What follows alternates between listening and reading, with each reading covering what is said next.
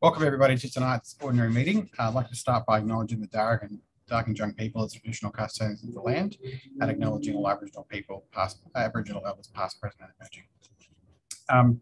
I'll hand over to the General Manager for the procedural items. Thank you, Mr Mayor. I'd like to advise in accordance with clause 5.18 of the Code of Meeting Practice, meetings of the Council are recorded. In the terms of the Privacy and Personal Information Protection Act, this may involve recording of personal information provided at the time of the meeting.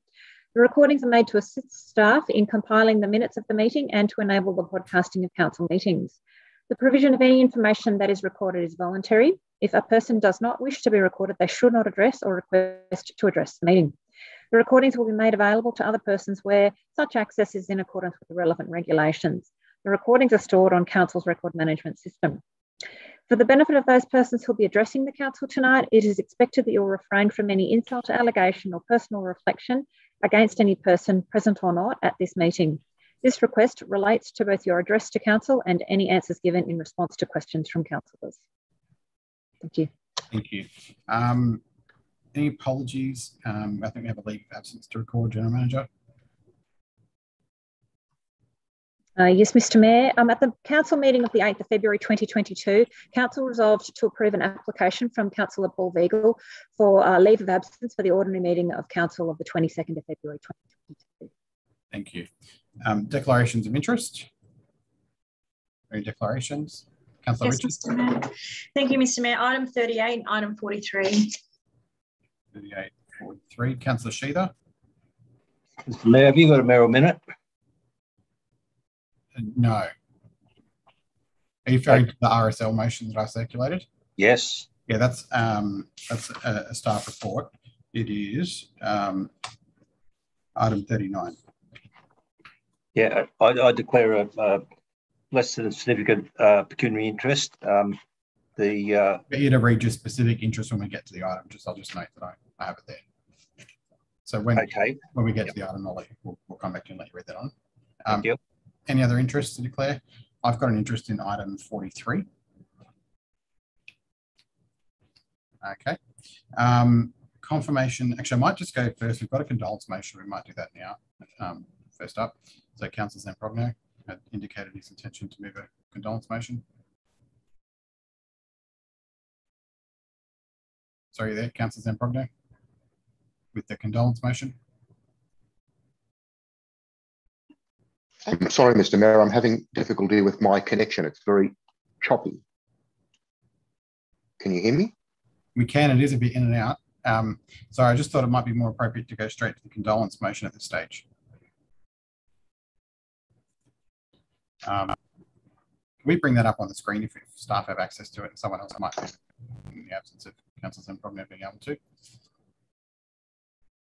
Someone want to move that so we can get it on the record? I'm happy to move that, Mr Mayor.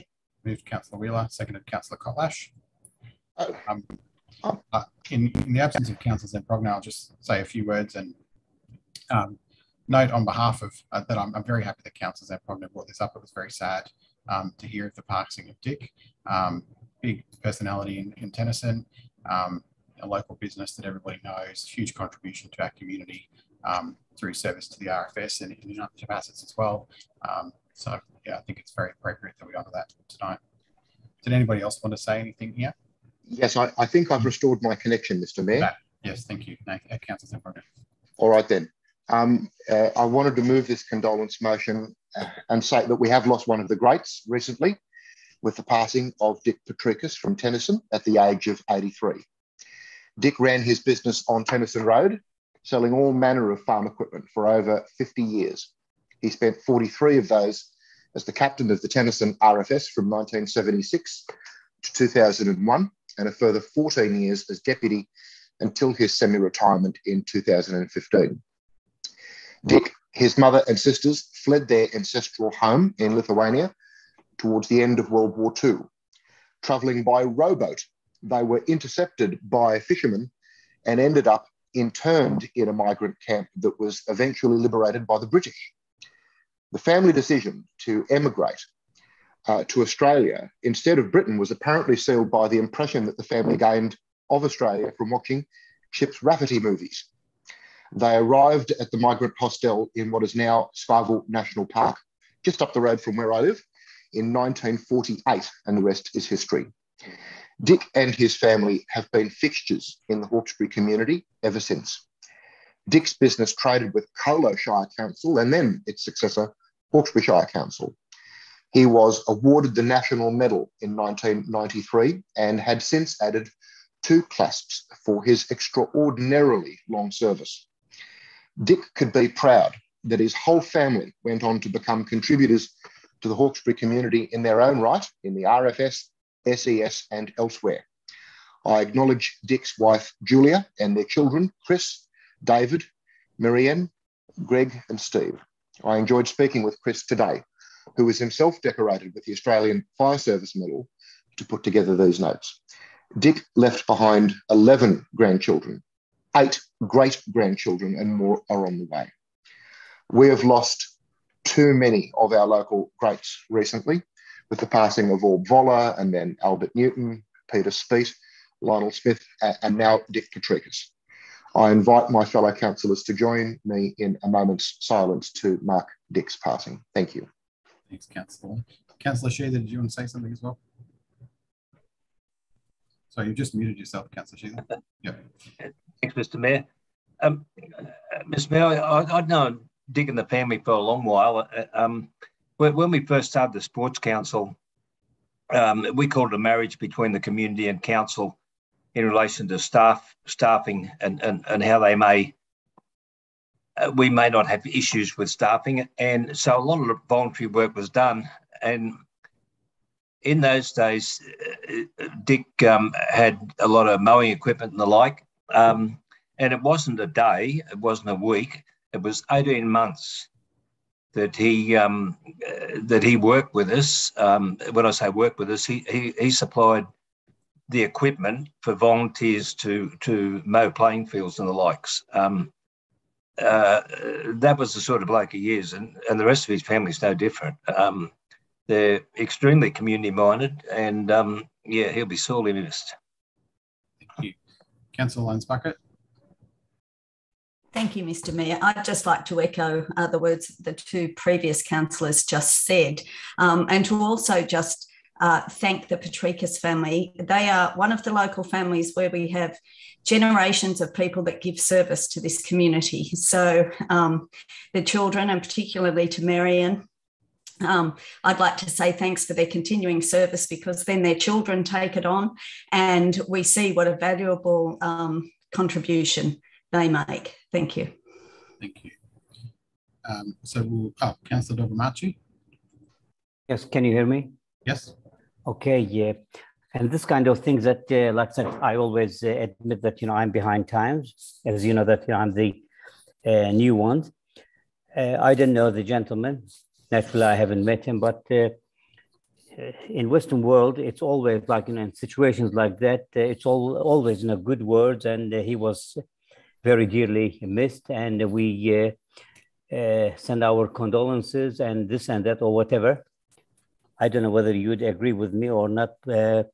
In times of like this, I think, more than, just words, whether it would be appropriate or not, if we could collect some money and send it to his widow or his children. They may not need money, but I think, some kind of a contribution. Then if nobody agrees with me, would somebody be kind enough to give me the address, and I will send him a small payment to contribute on behalf of the council. Thank you. Thanks, Councillor Dogomachi. That sounds like something more of a private arrangement than okay. So we'll put the motion first. All in favour? Declare it carried, and we'll carry out now that moment of silence.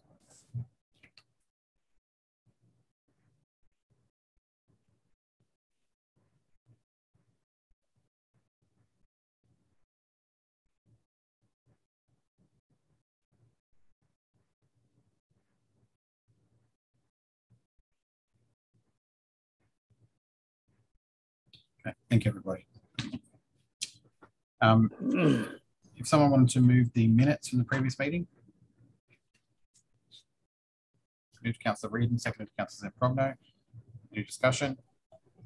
All those in favour? They're carried. We have 2 items subject to public address.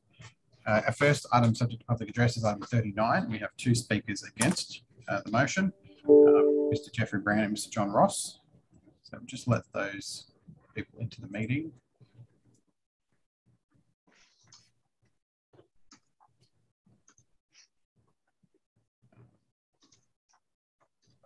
Mr. Brand in the meeting? I can't see. He was before. Oh, here he is. Down the bottom of my screen. Mr. Brand, we're ready for you now. Sorry, can you hear us, Jeff?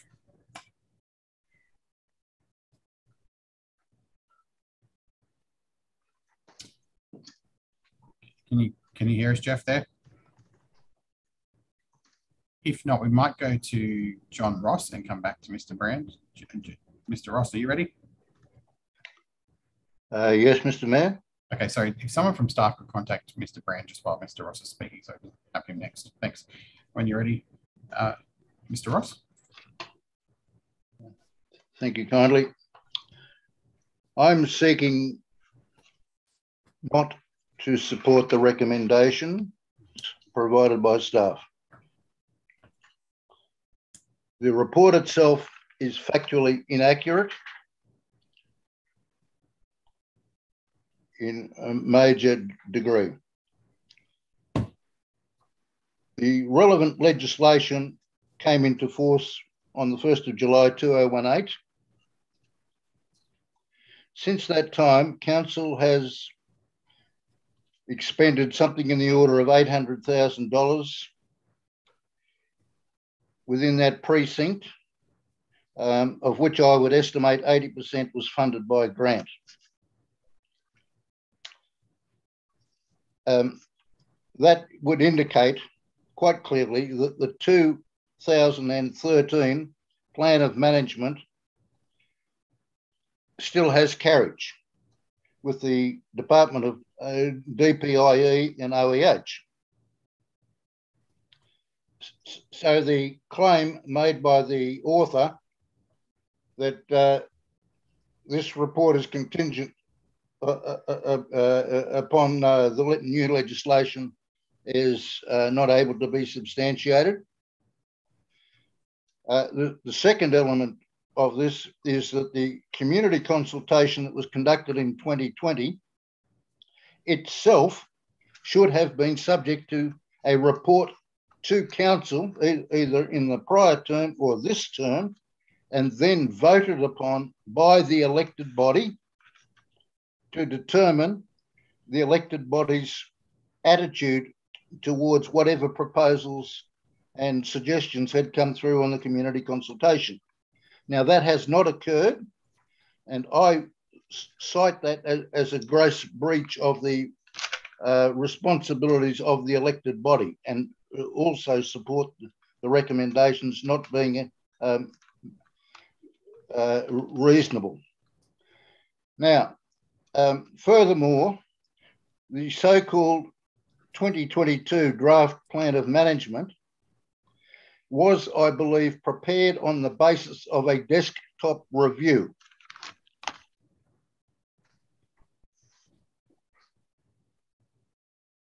Oh, sorry, you're muted, Mr. Ross. Not sure how that happened, but we lost you after desktop review. Sorry, you're still muted. Mr. Ross, you're muted.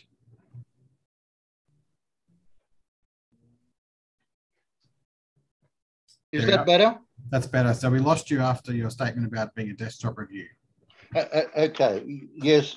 I believe the draft POM, as we're looking at tonight, was apparently prepared on a basis of a desktop review. Now, I cite that desktop review has apparently been prepared without knowledge of a response from DPI and OEH to an application under Section 60 of the Heritage Act, which was supplied to Council on the 5th of December 2018 in the form of a letter. That letter clearly enunciated specific conditions on the then proposed park upgrades. This is prior to some of this 800,000. Those conditions are not evident in the 2022 upgraded draft plan of management. Furthermore, council undertook various works in the park during the last term of council without approval of DPI or OEH or compliance with normal planning and legislative approvals. Those changes and additions have not been incorporated in the 2022 document that we are looking at this evening, nor are the attendant Australian standards applicable to those works incorporated within the draft plan of management. So in other words, the report is inaccurate, the community consultation is failed. Thirdly, the staff have apparently sought a new draft plan of management, which is an update of the 2013 plan of management, which is still operative. But the person charged with doing that has been given the wrong specifications or has not been informed by the staff of the activity between council and DPI-OEH in the interim. Mr. Ross, your time's expired. We did lose a little bit while you were muted, so if you could just wrap up. Yes, I'll close off now, if I may, with a few things. The next point I would like to address is where to now. Firstly, reject all staff recommendations. 2, inform the lead proponent of the Macquarie Park development that it is not available for enhanced commemorative structures, either temporary or permanent. 3, develop a plan of management, the draft plan of management as we're looking at be rejected. 4, a new update of the 2013 plan of management be sought based on actual site conditions now, plus all DPIE OEH approvals and correspondence that have occurred in the interim. Lastly, the new update of the draft plan of management, when prepared, be initially submitted to the Heritage Advisory Committee and then go to council for its ultimate approval before approaching DPI OEH on any future development or improvements to the park area. Thank you. Thanks, Mr. Ross. I just had one question, which was if you could just give us some detail around what works you believe have been carried out that are not reflected in the plan. I can do that. They are rather lengthy. I would suggest that staff might provide you, Mr. Mayor, and your fellow councillors a letter addressed from the Office of Heritage in the name of, let me just dig out the person's name. The author is Katrina Stankowski. It is dated the 5th of December 2018. And it was addressed to a Mr. Craig Johnson, then Parks Officer at Hawkesbury City Council. And the reference is application under Section 60 of the Heritage Act 1977. Therein lies a number of elements. Some of what has come up in the community consultation was roundly rejected by DPI at that time. And their works have not been carried out, as at least in part, in one section of the letter, which is point 3, design modifications. Amended drawings must be prepared by suitably qualified landscape architect with a selection from the 2 trees on the island within the the lake precinct based on the historic values of the site and submitted with the Section 60 application. Now, there is no reference to that at all in the draft POM that I've looked at for this meeting. And in other words, council is not compliant even with what was written at that stage, let alone what it's proposing now. So there is a big void, which is only going to lead to disaster. I'm sorry, sir. Thank you. Are there any further questions for Mr. Ross? No, thank you, Mr. Ross. Thank you. Mr. Brand, are you there now and able to hear us? You're muted at the moment. That should pop up with a message asking you to unmute. Unmute. There we are. Thank you. We're ready for you. Good evening, Mr. Mayor, councillors, council staff and guests and other attendees. I thank you for the opportunity to speak at your meeting tonight. That I wish to register the Windsor and District RSL sub-branch's disapproval of the draft plan of management for Macquarie Park with its current requirements and restrictions for the placement of a new war memorial, which is now to be known as the Cenotaph, in Macquarie Park on the western side of the Ornamental Lake. The exact position is where the Anzac Day and Remembrance Day commemorations have been held since 2015. We believe that the placement by the Ornamental Lake will be a community and cultural item of interest to visitors. It will add to the cultural aspect of the park in keeping with Governor Macquarie's vision for park use. It will not deter or impinge on any other known or future activities within the park. The Windsor and District sub-branch wish to make known that the construction costs of the Cenotaph will be met wholly by the sub-branch at no cost to the Hawkesbury Council or the Hawkesbury community. The Cenotaph will be a community asset and an asset that will continue to be a focal point for commemorations with safety of the attendees paramount. The Windsor and District RSL sub-branch has been trying to have the Cenotaph constructed since 2015. Needless to say, the Windsor and District RSL sub-branch members have become very frustrated with these delays. We've met all the requirements that have been placed upon us at quite costly expense to the sub-branch. At the direction from council, we had to engage a heritage landscaper and a consultant archaeologist to check if there were any Indigenous artefacts in or on the site. It is now time for the Hawkesbury to have a major remembrance site for all of the community. The words, "we will remember them," have a very powerful meaning that cannot be denied. We will remember those that paid the eternal sacrifice so that we can live the life that we live today. The Cenotaph does not differentiate between events in our military history.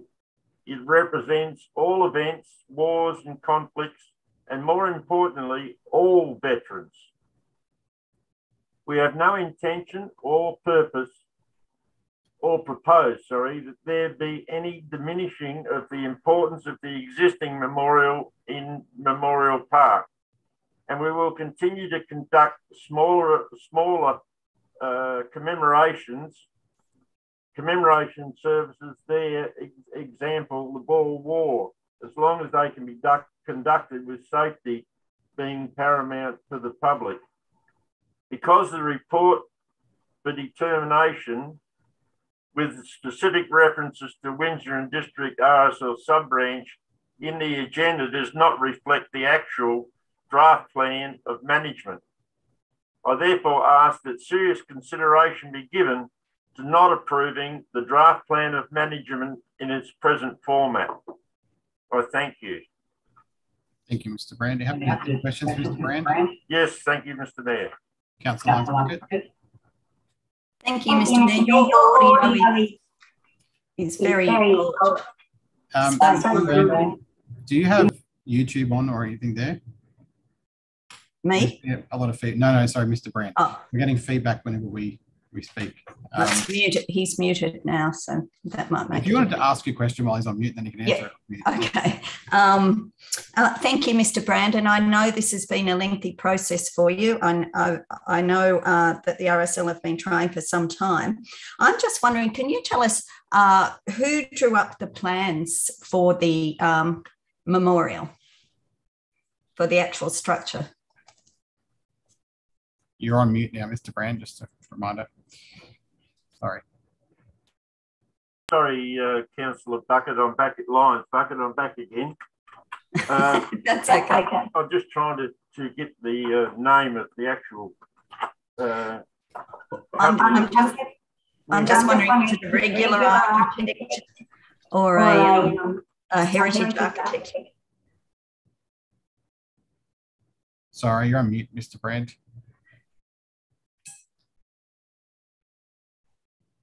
My apology. Can you hear me now? We can. Hello? Yes, we can. Yes. Sorry. No, we had them drawn up by an engineering firm.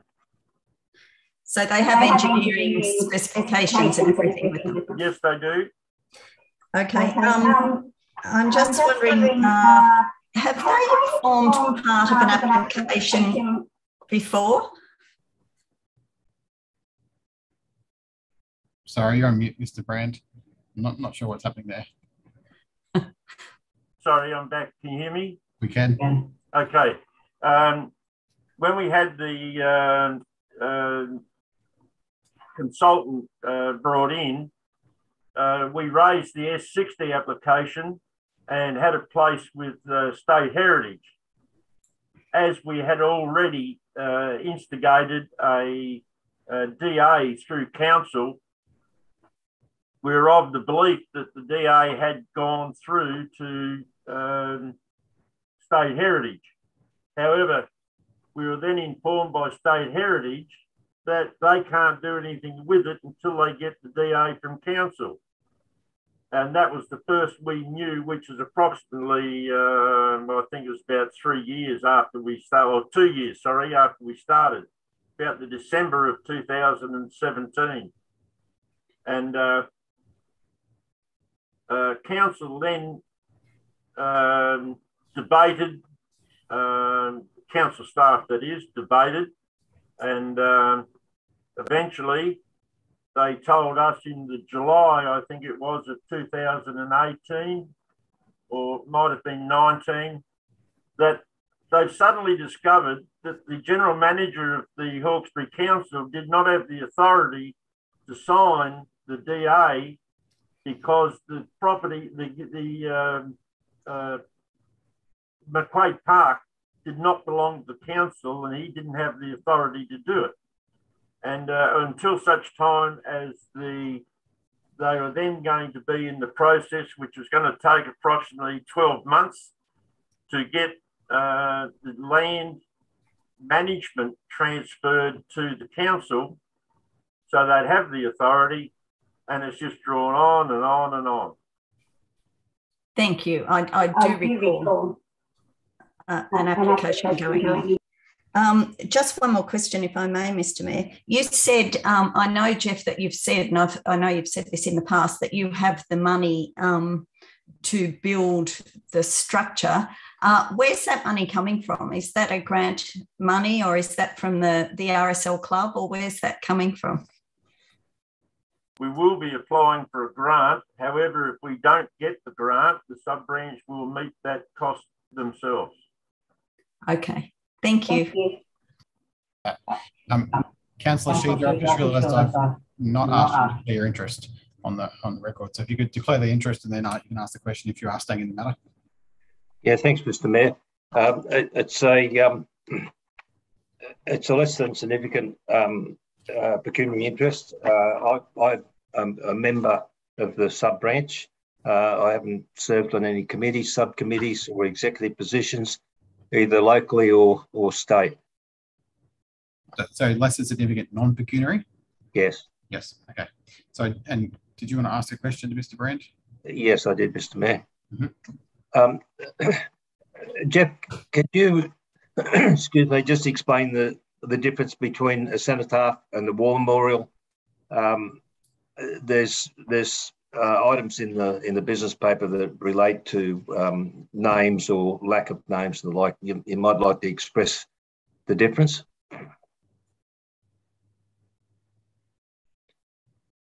Sorry, you're muted now. That's it. Can you hear me now? Yes. Yeah. Sorry. Yes, Councillor Sheether, the difference between a memorial and a cenotaph is cenotaph does not have any names, individual names on it. It is just there as a point of commemoration, whereas a memorial, as the memorial in Memorial Park on the corner of Tebbit Street and George Street, reflects all the names of the people that were in those events. So the cenotaph is a point of remembrance that does not have individual names upon it. Thanks. The proposal that the sub-branch put to council for the cenotaph has got 3 columns on it. Is it proposed to have Army, Navy, and Air Force, and that's all on that?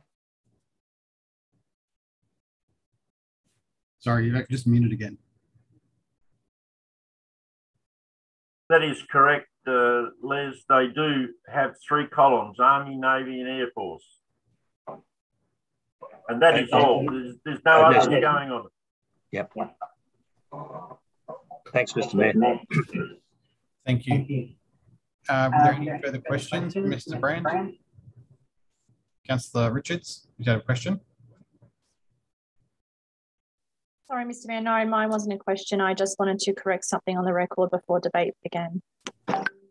Okay, what did you want to correct? On page 52, there is a mistake in the business paper where it mentions that it's Windsor and District RSL making a proposal, but throughout the report it mentions it's the sub-branch. I did speak to the General Manager this afternoon who confirmed that is an error, and I just need to bring that to everyone's attention. It is not the RSL, it is the sub-branch, and they are 2 very separate entities. Thank you. And did you have a motion to move, Councillor Richards? Yeah, thank you. I'd like to move a motion to debate. I think staff have a copy of that, if they could please bring that up. The one that I circulated? Yes, please, Mr. Mayor. Be able to show that on the screen and ask for a seconder. Seconded, Councillor Sheether.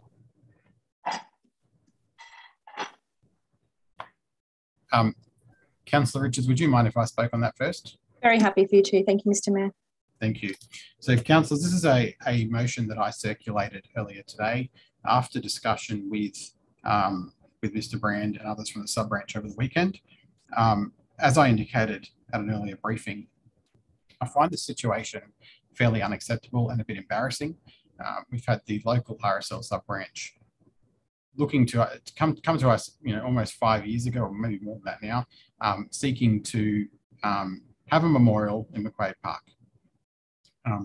And it should not take that long. There should not be this much bureaucracy involved. I think we are where we are now, and there's nothing we can do about that. But all we can do is, as we go forward, signal our support and make it an easy process as possible from here. For those of us who go to the Anzac Day ceremony at Windsor, we know that over the last decade, that ceremony has been growing and growing and growing. When I first got elected to council back in 2012, I think the first Anzac Day ceremony I went to as a councillor that next year, we did have it up on the corner near the pub at the old memorial, and there was, at that point, a few hundred people, and it was difficult. You couldn't see from the back. You couldn't, people right at the back couldn't hear properly. It's not set out well. From there, it's now grown to many, many, many thousands of people attending these ceremonies. And we've had the temporary memorial brought into the park each time. That ceremony is really, for those of us who've been, it's a really moving ceremony. The location adds to it. You've got people all around the park, thousands of people who actually, because of the shape of the park, are able to hear and participate even if they're a long way back. And I think the fact that so many thousands of people are attending these ceremonies demonstrates that the community, it has community support. This is something the community values, and therefore it should be reflected in the plan of management, that this is an activity that is important to our community. So what I'm suggesting here is two changes. The first one being fairly significant, which is that the plan is amended before it's sent in to make allowance for a memorial of the type and scale that's been proposed by the Windsor RSL sub-branch in the location they've proposed it. So I'm saying that we should change the plan so that the RSL sub-branch in the plan, it actually says that you can have a memorial of that type in that spot. Also before us, there was some, we were presented with a list of conditions that should be included for the design of any future proposal of a memorial. And these are all in there, but I've taken out some conditions. I think that some of them were inappropriate. So the ones I've removed, first, that it be compatible with other passive recreation uses. I don't think that's appropriate at all, that a war memorial needs to be compatible with passive recreation. It is of value in and of itself. It is a standalone item and it's important to our community. Similarly, I don't think it needs to provide opportunities for multifunctional event space. Again, I just don't think that's appropriate. We wouldn't require any other war memorial anywhere in the Hawkesbury to be used for multifunctional events. That it continue to include removable elements. Well, if we're going to change the plan to make allowance for a permanent memorial of the type and scale, that's not required. Be contemporary in nature. There's already a design before us that I understand has been reviewed by the hierarchy of the RSL and deemed appropriate. It's been there at the park on a temporary basis every time for the last few years. I don't think we need to be prescriptive as to that element of design, and I'm also not sure why you would want a war memorial to be contemporary in nature. Similarly, address all viewing directions. That would be good if it did, and if it could, that would be great, but I wouldn't want to, again, be prescriptive to try and rule out the type of memorial that the RSL are putting forward. Again, there's another condition which was a little bit repetitive, which was consider incorporating removable elements to retain the open, uncluttered, passive recreation character of this location. Again, if we're going to allow a permanent memorial, I don't think we need to include removable elements.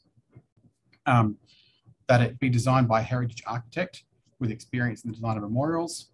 For those of us who have seen the memorial, because I understand that the permanent memorial will just be very similar to the temporary one. First of all, I think that there's nothing wrong with that design, and I think broadly the community would agree with that. But even from a process point of view, I think it's more appropriate that at the DA stage, it is assessed for its heritage impact, and it should be assessed on its impact, not on who designed it.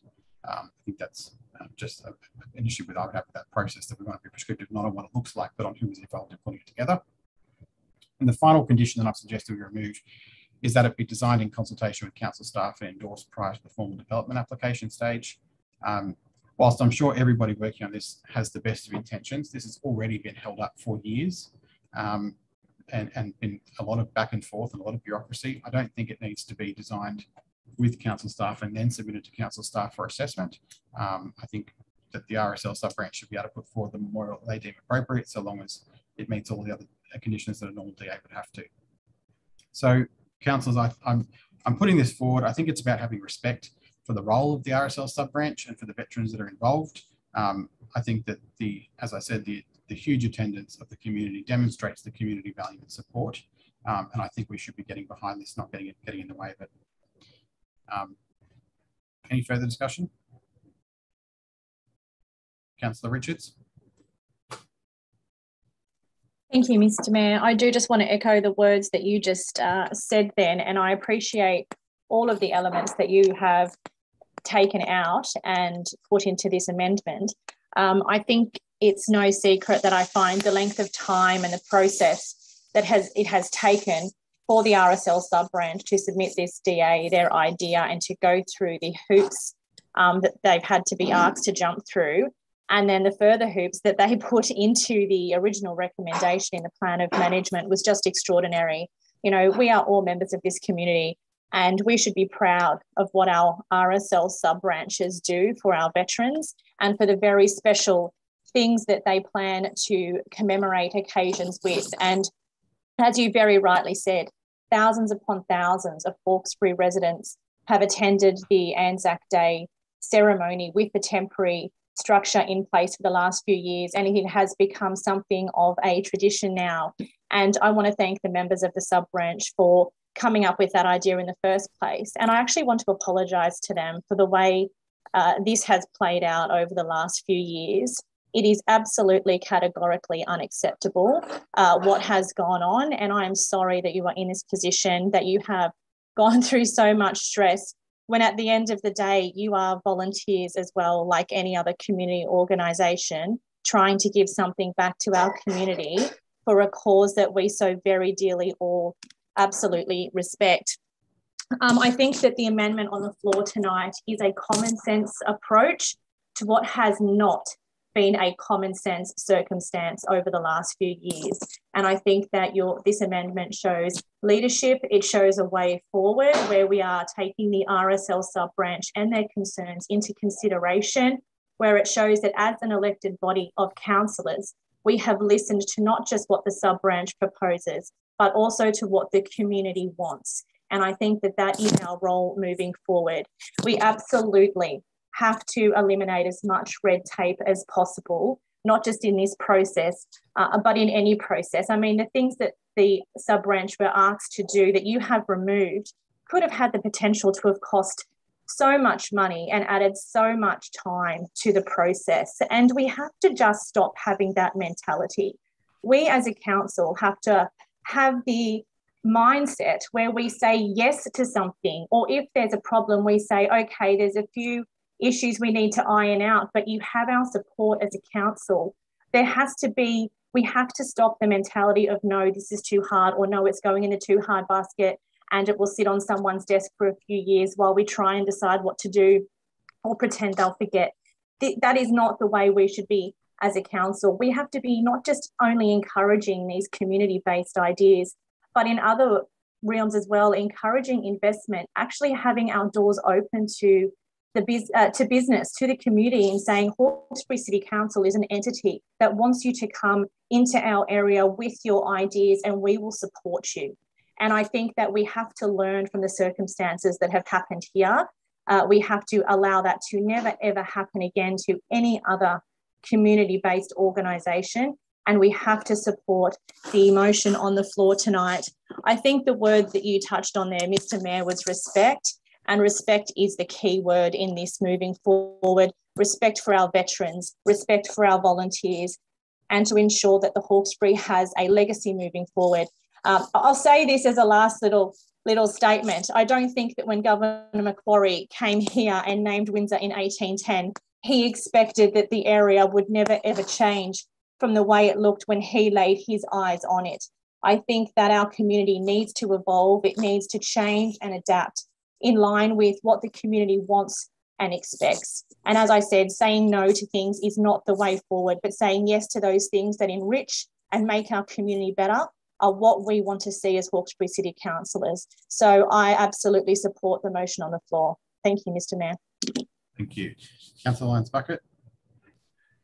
I've just got a number of questions, mainly coming out of things that have been said tonight. I'm just from your amendment that you put out, Mr. Mayor. Are you proposing in that? I'm just going with what it's like. First of all, let me say that I have the utmost respect for the RSL, and of course I have no issue with them having a memorial in a park. But I'm looking at this around the scope of changing here. And so are you proposing in your motion to have McQuaid Park shift in its so in other words, to have it dedicated as the whole area being a memorial park? I know the corner of it is currently a memorial park. I'm just wondering, that's quite a significant shift. Your wording you have used makes me think that you are putting the primary focus of that park as being a memorial park. So say, for example, like Currajong Memorial Park. So is that your intent? No, I worded it the way I did because the current report and even the plan makes reference to the proposal from the RSL sub-branch. So the proposal is limited to that area of the park, which is around the western edge of the ornamental pond. And so I think I've put it this way so it's the simplest and easiest way to communicate our intentions, that the plan should be amended so that that that proposal as detailed in the plan is supported. Okay, so you want that specific detail and no changes to that. The second thing, and I think I heard the answer from Mr. Brand of this, but the point about excluding specific names is just in that it's a cenotaph and not a war memorial with individual names. The third point is the veterans from all conflicts, including Indigenous. Does that mean that this would be a memorial including reference to the frontier wars and to the various historical conflicts involving our First Nations people? So, I mean, that would be the intention. I think it's important to remember that this is the conditions list of the design of any future proposal. So at a DA stage, if there was a DA that came in for a memorial, this is one of the conditions that we'd have to consider. It's not council putting a memorial in, so I probably can't answer that, but that would be the intention. Okay. So that is still in there. It's just changed a bit from the one that was sent around, that's all. And the other point was, is there anything in our livability project in that part of Windsor that is going to change anything around what's proposed in this plan of management? I haven't quite tied them together in my head of how that might be going. I'll refer that to Director City Planning. Thank you, through you, Mr. Mayor. So as the work has progressed around the plan of management, they have engaged with our consultants for the design of the livability program, but the livability program isn't undertaking actually any works within the park. Okay, so it's just on the edge of it, but there to be compatible. I just had one more, and that was just around the way that we came to be having a new plan of management if we have an existing one. Was that a directive from the state government like we had for example, the Pioneer Village and McMahon's Park and so on? Is that a requirement by the state government that we are updating this plan of management, or did we not have a proper plan of management before? For that to Director City Planning. Thank you. Through you, Mr. Mayor, my understanding is that the previous plan of management was developed as though the land were council owned, and when discovered it was Crown land, that required a different process. But I might ask the Manager of Parks and Recreation to confirm that, please. Good evening, everybody. Yes, as the Director has indicated, the original plan was based on council owning it. When the Heritage Conservation Plan was done, it did identify the land as being council owned. That was subsequently proven not the case when Crown Land were looking at all the lands. So they identified it as being Crown land, and under the new Crown Land Act, we are required to do an individual plan of management as it is of historic significance. Okay, so have we since rectified any other potential parcels of land that we might think we own that we don't? Because this isn't the first time I've heard that this has actually happened. I think we had another instance where we thought we were the owners and weren't. So has all that been rectified now and we know exactly who owns what? Mr. Perry. Yep. Sorry. So I guess... yes, we did report back to council when Crown Land first raised the new act. We basically went through a process with Crown Land to identify what was, I guess, in land that council were Crown Land managers for. There are obviously Crown Land parcels that we're not Crown Land managers for. We did report those to council. We then had to identify categories for each of those parcels, which we did, and we received that back, I think, a year ago now from Crown. And we obviously then have to work on plans of management for all those parks by the end of 2024. Some of those will be generic plans, some of them will be individual plans. But that is something that we need to make sure we complete by that time. Thank you. Mr. Mayor, I won't speak on it just now. I do still have other questions. I'm just going to think on it for a minute, if that's okay. Thank you. Councillor Sheether. Yeah, thanks, Mr. Mayor. Just in relation to the cenotaph with the Indigenous in the Defence Force, there's all nationalities and have been through most of our conflicts, including our Indigenous population. When they sign up into the Defence Forces, if they're lost in action, there's two places their names go. One's on a local war memorial, and the other one's in Canberra. And the process that the sub-branch go through to do that is pretty stringent. And in relation to this cenotaph, it was as well. They got the same responsibilities an organisation pretty well as council has. It's not just something that come out of the blue and somebody decided they wanted to build one. There's a whole process they've got to go through. Mr. Brand touched on that a little bit, but the process is quite lengthy and the likes even before it come to council.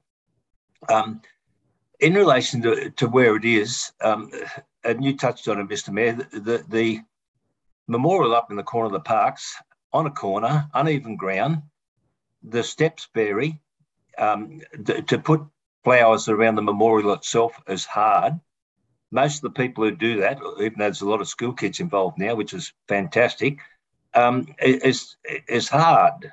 This is designed with plinths on it, so they don't have to bend down like that. They can be standing and place the flowers, and there's many of them. In relation to the park for the community, and Councillor Richards touched on it, the park is there for the community, and it'll change over time. But the main use of the park these days is for sport, and with all those people that play through the seasons in 1 year, in one day, there is more people that stand at that cenotaph, that one that's put in place and taken away, in one morning. There's more than all the other park users put together. When you get about 20,000 people, that's a fair whack of our community, considering we've got more war memorials all around the place. But to come to Windsor for one morning, in particular, Anzac Day, to have that many people there, if that's not in the public interest, I don't know what is. And what's being proposed, the debate that I expect the executive had, and with their superiors in relation to this cenotaph, would not have been easy, because it's not something that they want people or councils or individuals to have these things all over the place. There's a lot of thought goes into it, and our defence personnel deserve that. There's very little council can do to give support from time to time to organisations like the sub-branch. This is one time that they can. And we stand up and beat our chests about how good our Defence Force is and the people that serve us. They've given us what we've got today. And we really don't appreciate the work and effort that goes into it. They go to and give eulogies. They go to hospital visits. They look after widows and the like. The community don't see that, but on one day, and there's a few other days as well, the community shows their appreciation for what they do.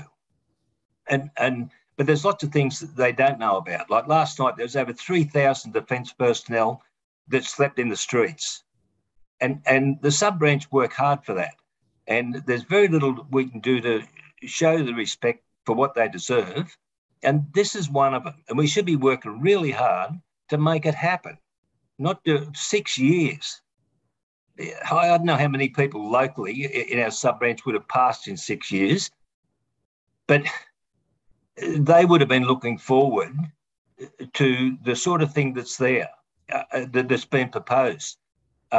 We don't have to, the sub-branch don't have to close streets. They march from the bowling club, stay within the park, and there's never been issues. The police have never had an issue with it or the like. It's a good place, and I think our community expect it, and I think they deserve it. Thank you. Thanks, Councillor Sheether. Councillor Wheeler. Thanks, Mr. Mayor. A couple of questions first, if I could. I think I've got a better idea now of what we're actually sending to the Minister. Does that include the RSL's plans for the permanent memorial? I'll refer that to the Director of Infrastructure Services. Through you, Mr. Mayor. Select, as I understand it, select excerpts from the sub-branch's proposal are included in the current draft of the plan of management. So that's the drawings that we've got as in the annex to the business paper. Yes, that's correct. Thanks. Is it likely that points 1A and points 1B can coexist? So I guess I'm referring specifically to B1 and 2, which are protect the local heritage values and vistas and protect the open visual quality and low-key character of the lakeside landscape setting. Yeah, we can refer that to the Director of Infrastructure Services. Yeah.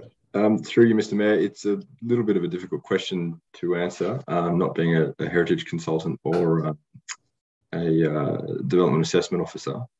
So I'm not too sure I can categorically say whether they can coexist or not.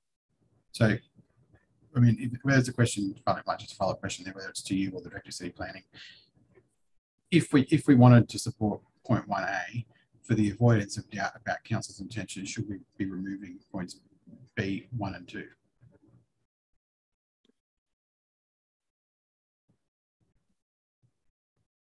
I think that there is a risk that the DA process would pick up points 1 and 2 through other means, through a referral to a heritage consultant, the heritage advisory. So I'm not entirely sure, but I might ask my colleague, the Director of City Planning, to weigh in on this as well.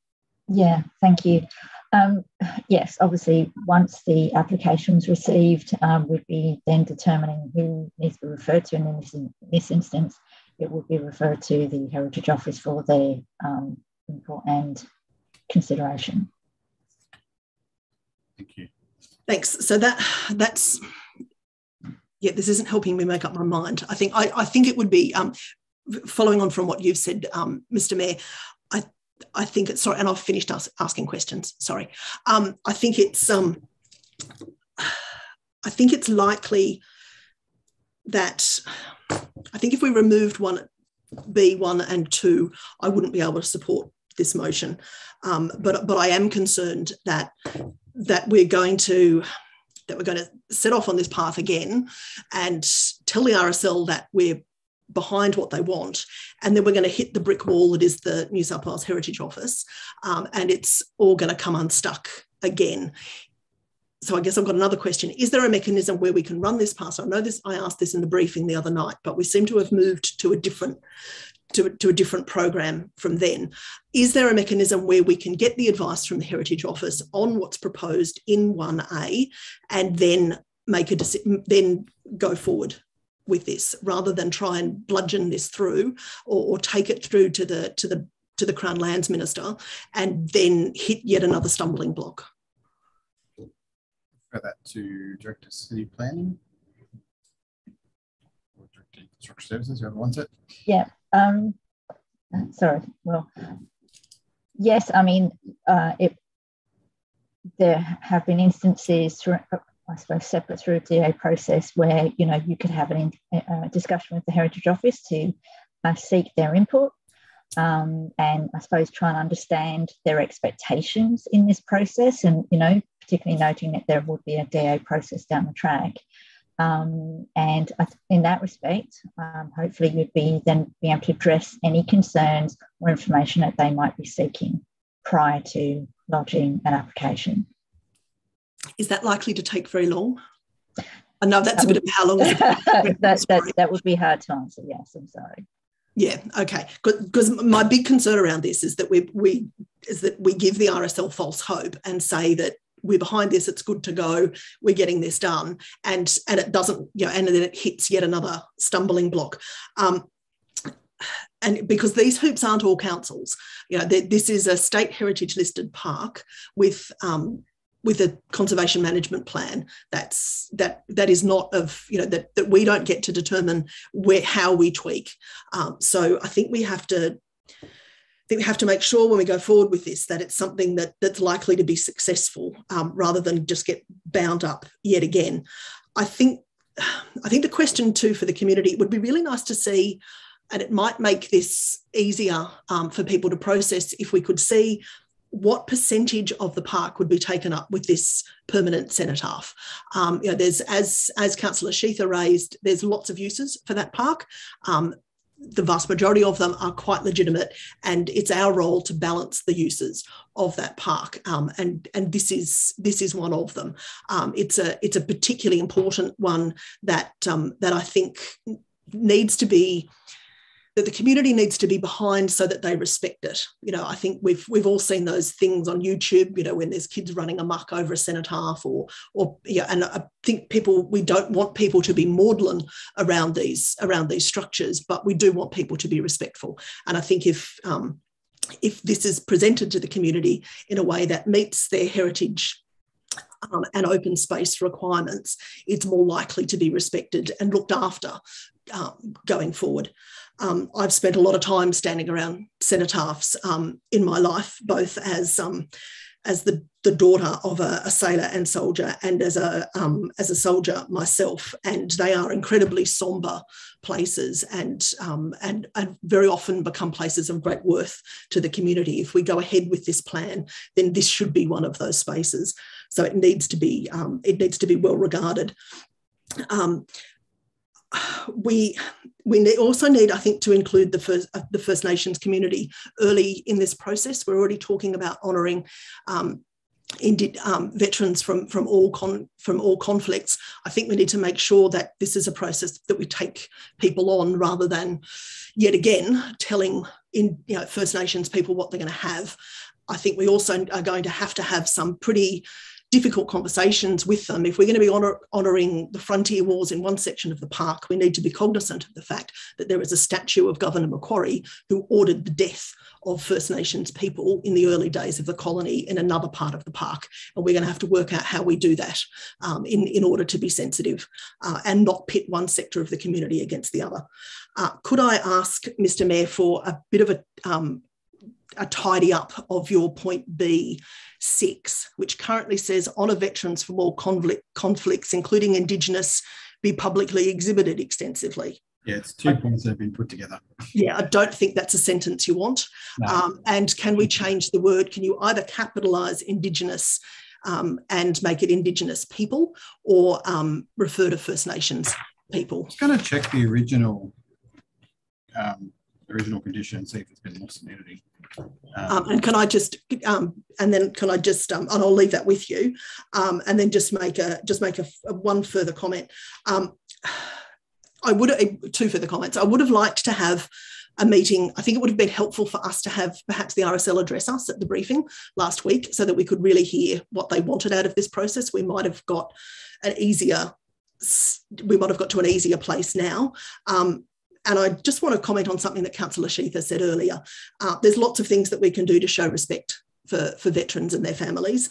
Affordable and social housing, and we should be building that into our LEP. That is within our power. Things that are not necessarily within our power are support of women, children and veterans when they come home, and particularly better mental health and suicide prevention. There's plenty that we can do that we aren't doing, and it's not just cenotaphs, unfortunately. Thank you. Yeah, I had noticed as well, so that should be a 0.7 after the word Indigenous. And the B should be capitalised. Councillor Dogamachi. Yes, thank you, Mr. Mayor. As you know, that I have absolutely no idea what this is, and the important question that I would like to ask, if you'd be kind enough, either you will answer or councillors, any one of them could correct me. What I want to know is that, well, as a matter of fact, when I was told, when I became a councillor, I couldn't believe that, it was this kind of red tape and this sort of things. Obviously, RSL people, have thought about it. And these people, they gave their blood, they gave their tear, they gave their their lives, the ultimate sacrifices. And here we are, well, you, of course, because I don't know the details of it, and talking and doing this one. Next, they will say, like it says in here, gardens, vegetation to soften any harsh edges. Are we going to discuss whether we put tulips or roses all around and that sort of things? Nobody talks about anything about security cameras. That's something came into my mind. We know what happened in Sydney, how that monument was defaced a couple of years ago, I think. And the other thing, what I want, like I said, when I was told that being in a council or running this sort of things is not like running a company. Do we really have to go through, all these things one by one? And I don't know why all these things, taking, for so many years. Somebody mentioned that, 4 or 5 years. Is it possible that, we could find out, who was sitting on these files? Why nothing has been done in the last 5 years? Who's responsible for this sort of things? Let's bring these people and let's ask them a question. Why did they put this file right at the bottom? Why didn't they do anything about it? And for that reason, with the greatest respect, 7 of you, were in the council for the last 5, 6 years. Why nothing happened? And is it justice, like, to put this thing, for 5, 6 years and upset these people in RSL and make them suffer? I don't know, really. Point of order, Mr. Mayor. Point of order. Councillor Dogramachi is impugning our motives. No one has done this to insult these people. Well, I mean, why 5, 6 years have been waiting? For what reason? I'll on the point of order, I'll uphold the point of order. Councillor Dogramachi, we just got to make sure we're talking about the matter before us, not about any other councillors. Like I said, accept my apologies. I don't know about it. Just as much as I could, pick it up, from what other councillors said and what I heard. All I'm saying is that, just pass it through. Don't wait, for the government, for this one coming in, and then make these people suffer for another year, 2 or 3 or 5 years. I mean, no one is going to put this at the cenotaph upside down. I mean, these are all common sense. Just put it there. Don't waste any more time. These people have suffered enough for the last 5, 6 years. Thank you. Thank you. Councillor Reardon.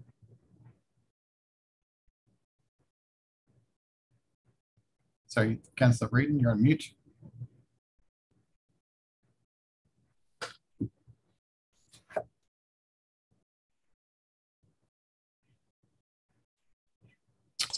Is that better?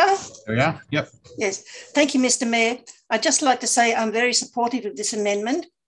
I don't think it will spoil the vistas or the views in the park. I think the position it's going to be in with the landscaping, it will be very nice. And I noticed in our business paper that 70% of the community were also in support of the idea.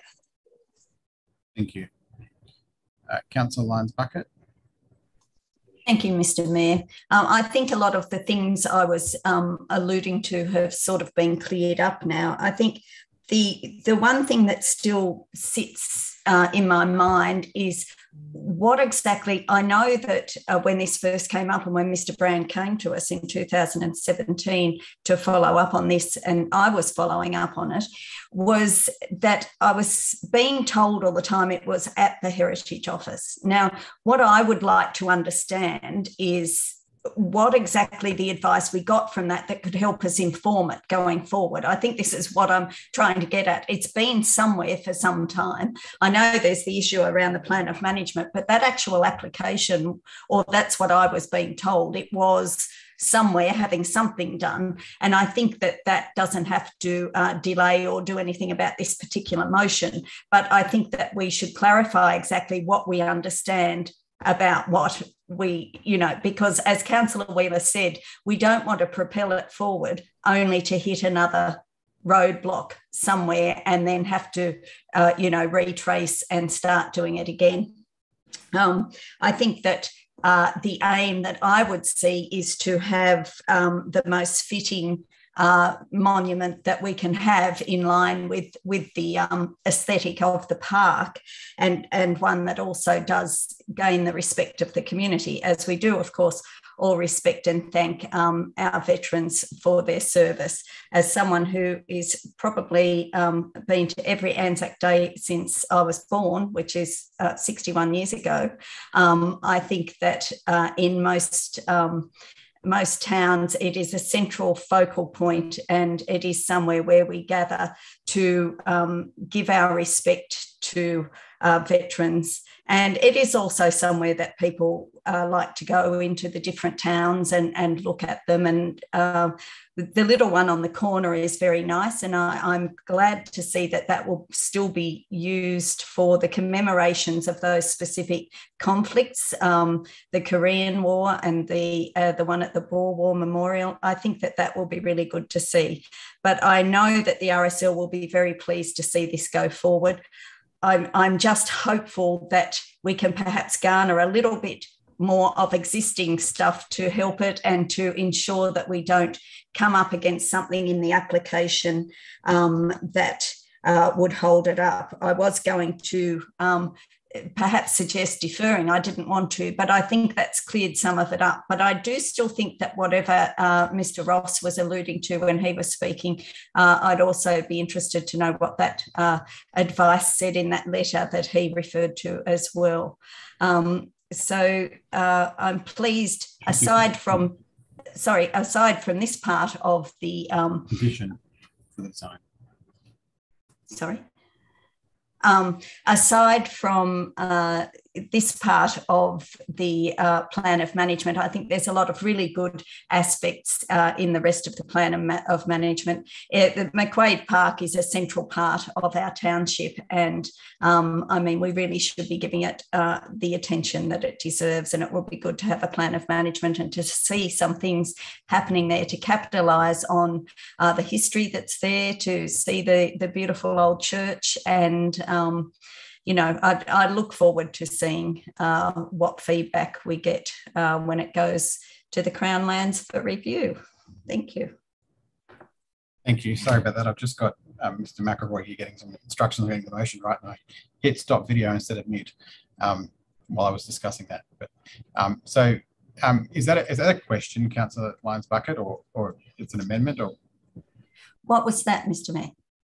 So you said you're going to move a motion to defer, but you wanted that more. No, I said I had thought of doing that because I had these concerns around the outstanding heritage advice, and also what Mr. Ross had raised, what was in that letter. But I think that this could proceed and that could perhaps be looked at. I just felt there was a few things that maybe we didn't know exactly about, but I think that's enough, you know, to be looked at aside from the actual motion here. Thank you. Thank you. If I may, Mr. Mayor, if that's okay, to address the points raised by Councillor Lyons-Bucket, we would expect that, if not as part of any referral to Crown Lands, as part of the public exhibition process, that there would be a referral to the New South Wales Heritage Office undertaken at that point, so that when Council then saw the results of that community engagement process back again, that would then be informed with the advice of New South Wales Heritage. Thank you. Okay. Being no further speakers, right of reply, Councillor Richards. Thank you, Mr. Mayor, and I'll keep it brief. Just to say that I hope this does go through tonight, and I would like to request, if I may, if I'm not out of line, that the staff do pay particular attention to this one when it's off with the Minister, and hope that we get a timely response. And if it does seem to be sitting longer than necessary with the Minister, that we do keep following that up so it can come back to Council so that we can place that on public exhibition. So I guess my last remarks are to ensure that we let this one stays quite near the top of the pile of priorities, given how long the RSL sub-branch and, of course, our entire community have waited for this process. Thank you, Mr. Mayor. Thank you. So we'll put the motion. All those in favour of the motion, please raise your hand. In favour are Councillor Connolly, Councillor Lyons-Bucket, Councillor Reardon, Councillor Dobramarchi, Councillor Wheeler, Councillor Sheether, Councillor Richards, Councillor Jurek, Councillor Zamprogno, Councillor Kotlash, Councillor Calvert. Councillor Michael is absent from the vote. Declare it carried. Our next item is subject to public address, is item 43. I have an interest to declare in this item. I'm a significant non-pecuniary interest, so I'll be leaving the meeting. The nature of the interest is that my father is the New South Wales Parliamentary Secretary for Education. Whilst it is a different minister and ministry, it is the same department, and whilst I don't believe there's any real conflict, I think there's a significant risk of a perception of conflict. So for caution, I'll leave the meeting, which means that I'll be put in the waiting room and Councillor Carwell will need to chair the meeting. Mr. Mayor, yes. Could I just say before you go, did you just say I didn't vote? No, Councillor Weigel was absent for the... Oh, Weigel, sorry, I thought you said me because my thing keeps dropping in and out. Okay, thank you. No worries. Mr. Mayor, can I declare my interest as well? Yeah, I guess, yeah, before I go, you can do that. Yeah, thank you. Thank you very much. I'll be declaring a significant non-pecuniary interest, and I'll also be leaving the meeting. As a federal candidate, TAFE receives federal funding, so I won't be participating in the debate or the vote. So. Thank you, Mr. Mayor. Over to me, is it? Yeah, just wait for we need to be put in the waiting room, please. Somebody needs to... Okay.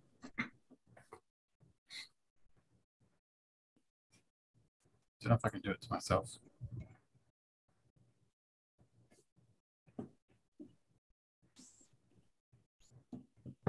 Sorry, could Councillor Richards and myself be put in the waiting room, please? Someone who's a host.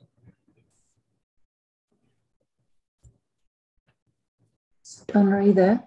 Oh, I think it's because I'm a host. I can't get the waiting room, so I'll just mute, stop my video and leave this room. Okay. Get me. Okay, then. Item 43, which subject to public address. We have 3 speakers, I believe, and the first one is Mr. Phil Chadwick. You there, Mr. Chadwick? Yes, thank you, Deputy Mayor. Thank you for giving me the opportunity to speak. Please go ahead. Thank you, Council. My name is Philip Chadwick. I'm the Deputy Secretary for the New South Wales Teachers Federation, Deputy Secretary Post Schools. That, in other words, means TAFE. Prior to that, I spent 6 years as Federation's TAFE organiser for Western Sydney, which gave me coverage of Richmond College of TAFE. TAFE New South Wales is an Australian icon that provides vocational education and skills to Australians young and old, in the good times and the worst of times. Council, I speak to you tonight to seek your support for this motion and for this Australian icon, TAFE. I speak on behalf of Federation's TAFE members as they face punitive action for speaking out under the TAFE New South Wales Code of Conduct. This motion raises 3 concerns in regard to Richmond TAFE that need to be addressed. Firstly, teacher shortages are impacting upon the vital work that's done by the conservation and land management courses. Classes have been suspended for semester 1 due to teacher shortages. This is not just a problem for Richmond TAFE. The problem is statewide.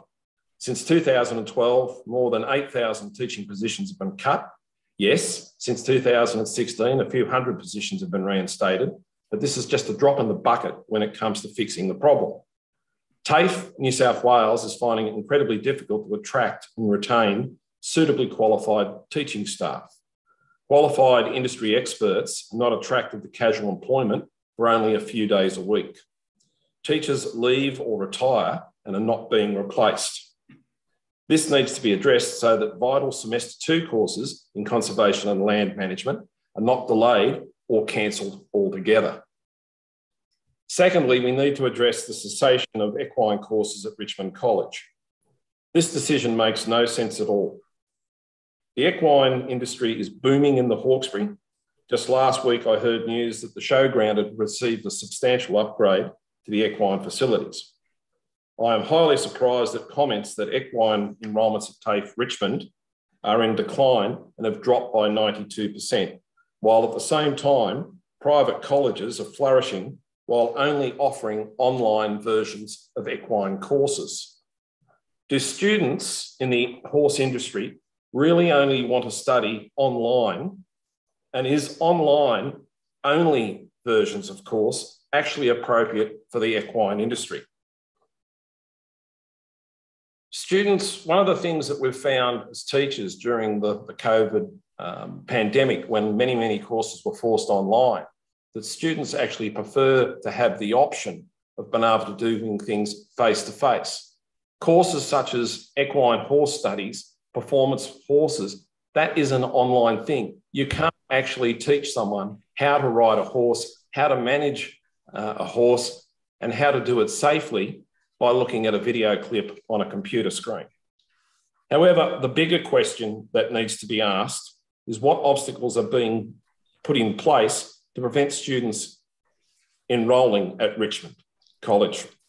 Federation members have advised that despite COVID and the loss of international students, had enrolments been allowed to continue, Richmond TAFE would have had 30 to 40 new students in equine studies in 2022. Despite overcoming 2 years of COVID, no new students are unable to enrol in Richmond because the courses are simply not being offered. This decision was made late last year with no industry consultation. Teachers and the Federation were only found out after the decision had been made. Consequently, any students that had enrolled were called by one of the TAFE managers and they were notified that the courses would not be running. This course cuts the courses will cost 12 local jobs that provide work for local industry experts, which are highly respected within the industry. It will also take away the potential aspirations of youth in the horse breed wishing to get a job in the equine industry. It also casts doubt upon the future of Richmond TAFE in its entirety. As courses are pushed online, it undermines the viability of the college itself. If more and more courses are pushed online, what do you actually need the college for if the students are sitting home watching the courses on YouTube? We've been here before. We've seen this occur at Chullora. We've seen this happen at Bega TAFE. And only this time last year, we saw almost exactly the same thing, where Scone TAFE, the subjects were white-handed one by one. You're actually out of time, online. Chadwick. Can you round off now, please? Yep, thanks. Moved online. Council, I seek your support in this motion and I thank you for your time. Thank you, Mr. Chadwick. Has anyone got any questions? Councillor Sheila, is that a question? Yeah, thanks, Mr. Deputy Mayor. Mr. Chadwick, what's your background? You spoke very well on the matter. I just wish to know what your work is, what your background is. Since 1990, I was employed by TAFE New South Wales. I'm an electrical trades teacher. I've got 22 years experience as a trade teacher. My background is I'm a qualified electrician. For about the last 6 years, I've been working for the Teachers Federation as an organiser. I advocate and support TAFE teachers for the last 6 years all through Western Sydney. And for the last 12 months, I've been in the position of Deputy Secretary, which I now have responsibility and carriage for all of the TAFE teachers, all the TAFE colleges throughout the state of New South Wales. Great, thanks very much. Thank you. Any further questions? Well, thanks, Mr. Chadwick. Second speaker is Stephanie Calaborn. Is she here? I can't see her on the page. Do we know whether she's here or not?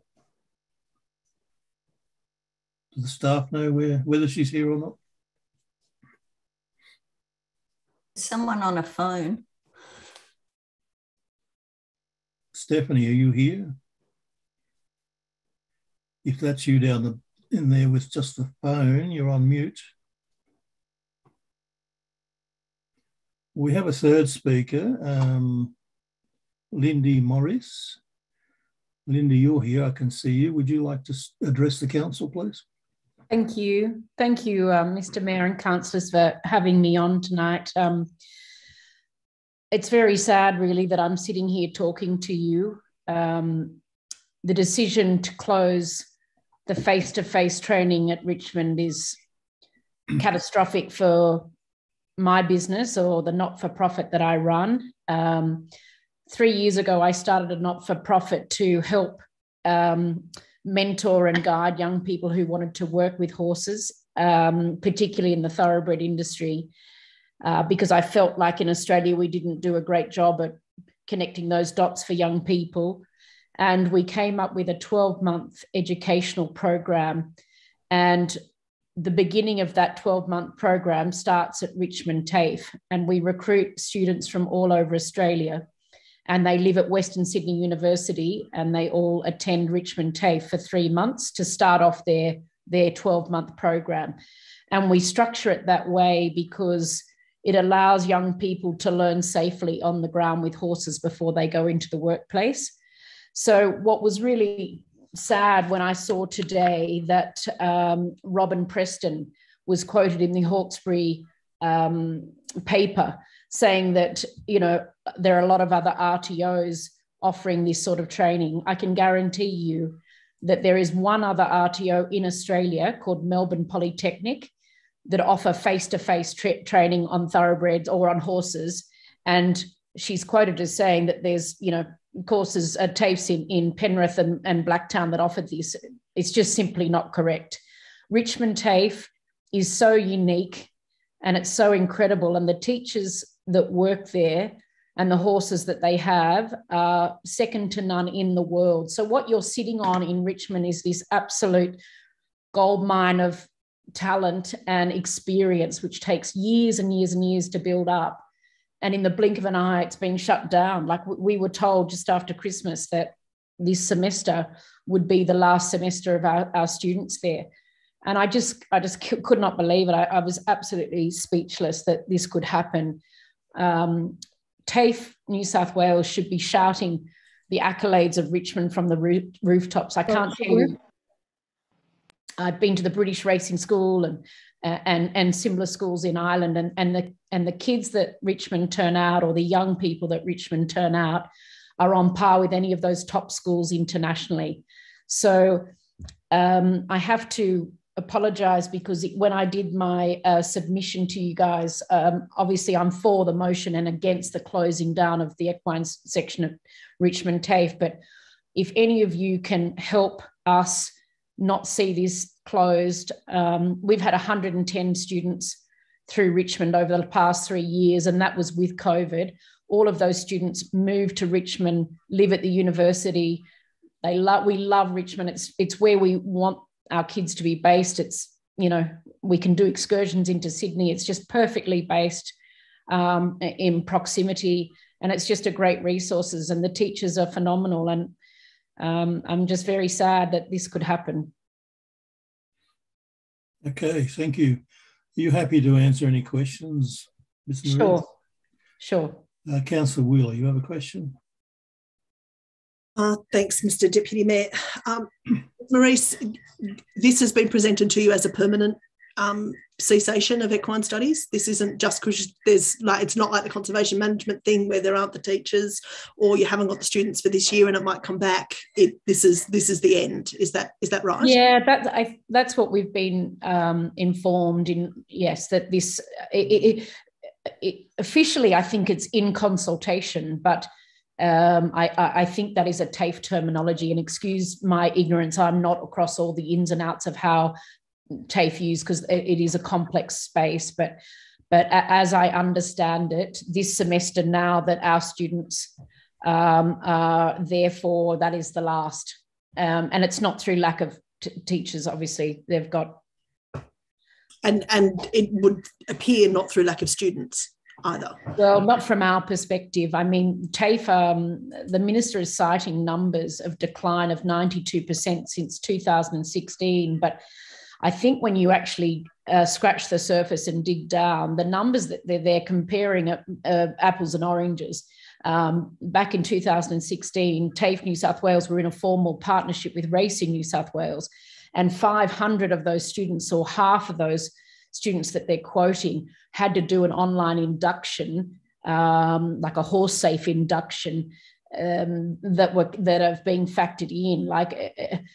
So it's really difficult because there's a lot of misinformation out there. But I think the most important aspect, if I can say this to you guys, once Richmond Equine TAFE is gone, any young person that wants to learn on horses for a career in horses, whether it's in breeding or racing or the performance horse industry, they will have to do that on the job. There is no buffer. There is no going to a place and learning safely before you go into the workplace. So if you think about an 18-year-old who all they dream about is working with horses, they will not have an opportunity to learn with a teacher and a horse. You know, it's pretty scary. From a safety standpoint, it's frightening. So if I'm a city kid who's desperate to work in the equine industry and I haven't ridden a horse because my parents don't have one and they can't afford for me to ride on the weekend and they can't move to the, you know, out here, for example, and I've had lots of friends who moved out here as kids because they were horse mad and wanted to work with horses. So that's it for me in lots of ways. Unless I can pay to enter the industry, that's it. That's it for anyone in New South Wales. Richmond is the last man standing. That is it. So when I say we ship people in, our program is a national program. So we fly people in from Tasmania, Western Australia, Northern Territory, because there is not one RTO in those states. So it's not even just the kids in the Hawkesbury area, it's the kids across Australia. And the beauty of Richmond is you've got Western Sydney University there, and we utilise that campus so that kids that come from far-flung places that have no opportunity, as you say, Councillor Wheeler, to learn, they have that with Richmond because you've got the university butted up next door, which used to be the old Hawkesbury Ag. So gone are the days where there's agricultural colleges. They've all shut down as well. So, you know, yeah, it's pretty dire. If Richmond goes, well, my not-for-profit, which has put 110 kids through, I've raised over $1 million to put those kids through Richmond TAFE because we pay for the out-of-state students and all the accommodation. You know, we put a lot into these courses. So that's, you know, all of that work is gone, and it's not about me and it's not about my organisation, but for me, it's about the young people we help and the stories of people that we have helped from a not a horse background that are now achieving their dreams and are great people because they are doing what they love. And you know, in a society where depression and suicide rates amongst young people are enormous and unemployment rates. And here you've got a resource that allows people to truly do what they feel like they're born to do safely. And that's the tragedy. Thank you, Ms. Maurice. Councillor Dogramachi, do you have a question? Yes, Mr. Deputy Mayor. Lindy, when is going to be the last day? So you will close the door. I haven't got TAFE's last date. Our students finish at the end of April, and I believe that's it after they leave. So it'd be sometime at the end of April. Okay. Is it possible that you and I could meet, or some of your teachers as well? Yes, I'm in Richmond most weeks visiting our students in training. So we could arrange to meet in Richmond, yes. Well, how soon can we make that?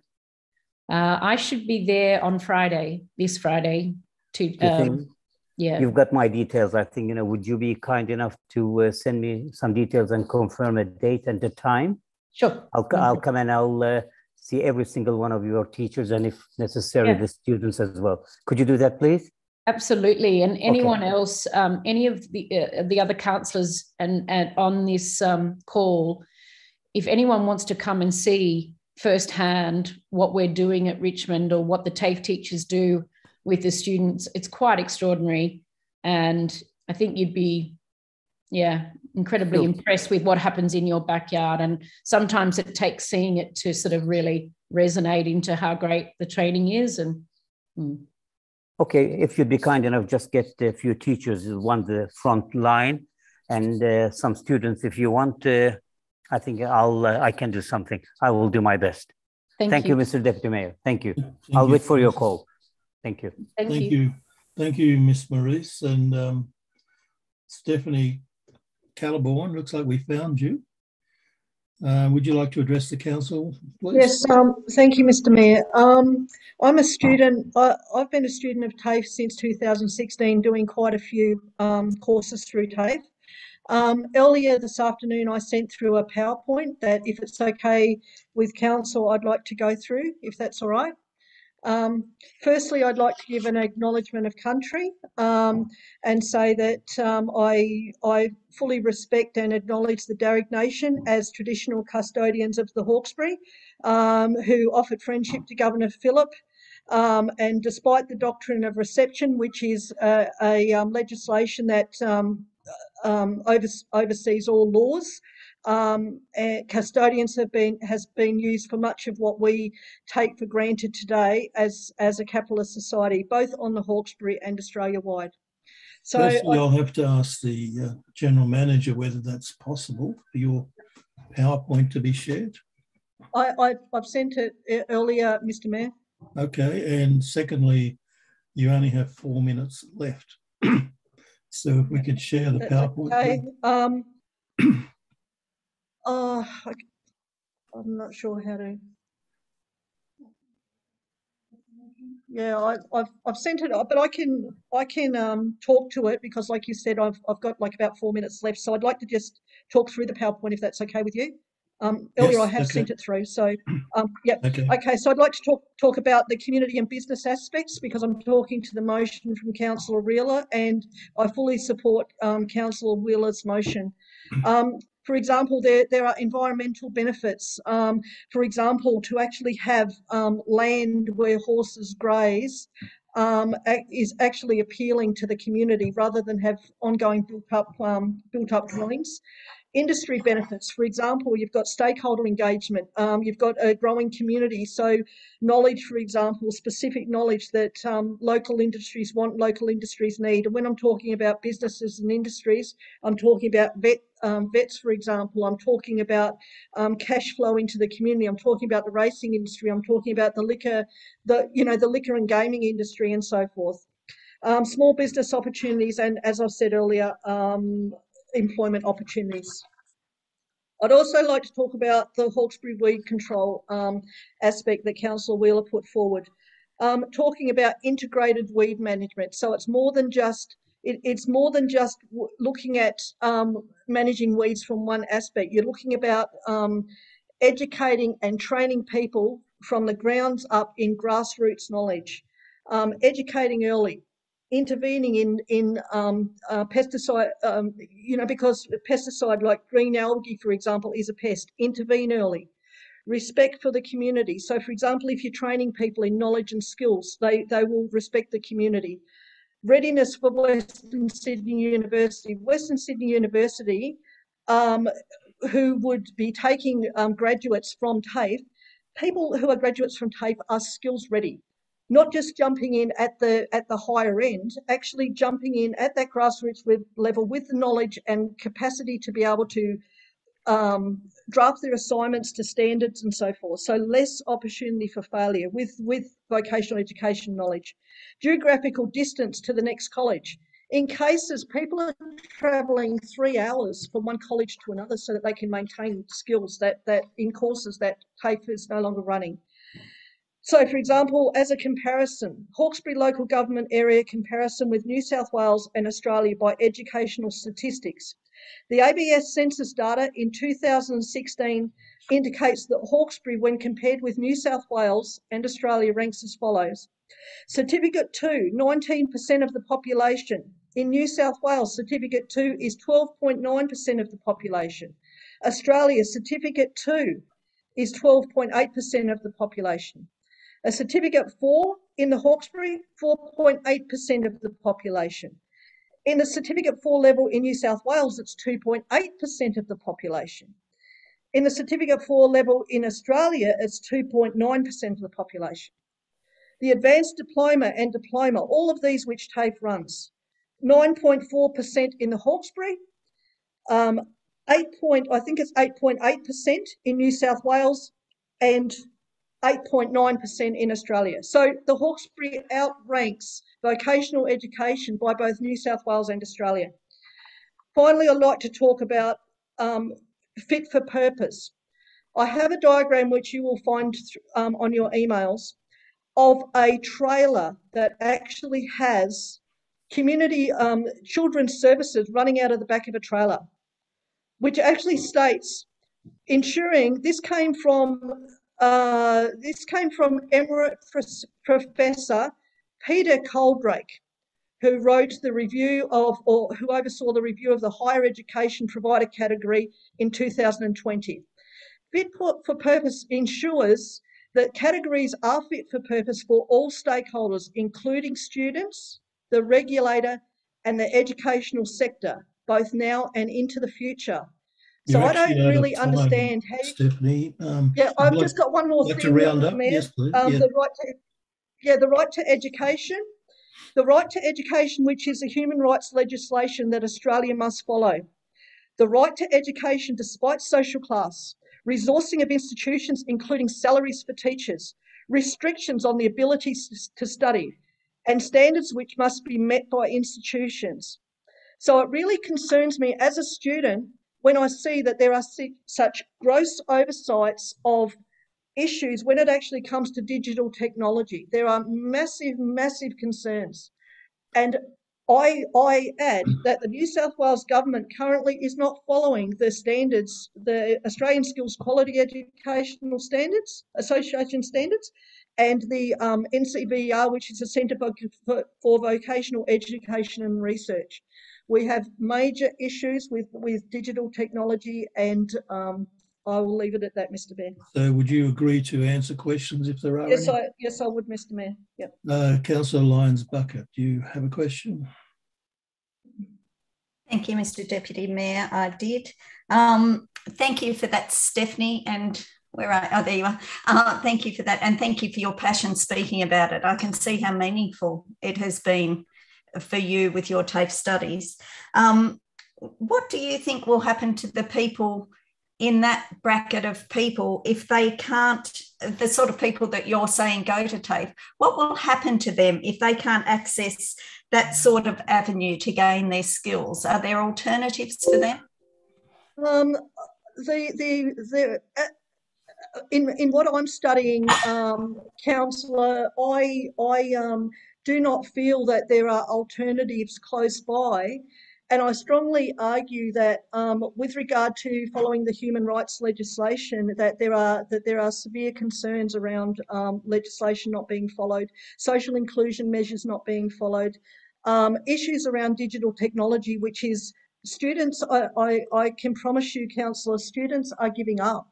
And so what is happening is to me, I hate to say it, but I feel I should say it, is that it's a self-fulfilling prophecy by the government at this stage. That to have less students, because students give up because the gaps are widening between social classes because of the lack of capacity to be skilled. Oh, thank you for that answer. And just one other thing, and I've got my answer to this, but I'd like to hear what you say about it. What's the impact on the industries that rely on ready skilled people if we're not churning any of them out? Well, yeah, there's a as I teed it on before, there is a huge gap in the skills workforce, and there is, despite the fact that the New South Wales government is I must say is funding courses, there is an issue around the capacity to be enrolled because there's a huge enrolment debacle, and it means that in the Hawkesbury area, there are major concerns about skills needs. I can see on social media, councillor, quite often that people are looking for workers, you know, and they can't get them. And you know, like I must say that I'm really concerned about. I'm really passionate about it, and I believe not just from hearing me out, because I've actually met, and I need to point the pin where it needs to be pointed. I have met with the business coordinator at Richmond TAFE. I have asked her how come she is not getting out and consulting with the community, why they are not socially including the community. And the business coordinator informed me it's the teacher's responsibility. And I said, no, it is not just the teacher's responsibility. You're the business coordinator. How come you can sit there and collect your weekly, fortnightly or monthly paycheck and think it's okay to leave people behind? I must admit, councillor, that I am at TAFE now so I can learn, but I'm also at TAFE to make a difference, because I want to give back what I've received. you know, and it's only, I think that's what a just society is, and I won't leave without doing everything that I can do to make a difference while I'm there. Thank you. Councillor Lyons Bucket, you finished your questions? I'm finished. Thank you, Councillor Calvert, and thank you, Stephanie, for that answer. Thank you. Councillor Wheeler, you have a question?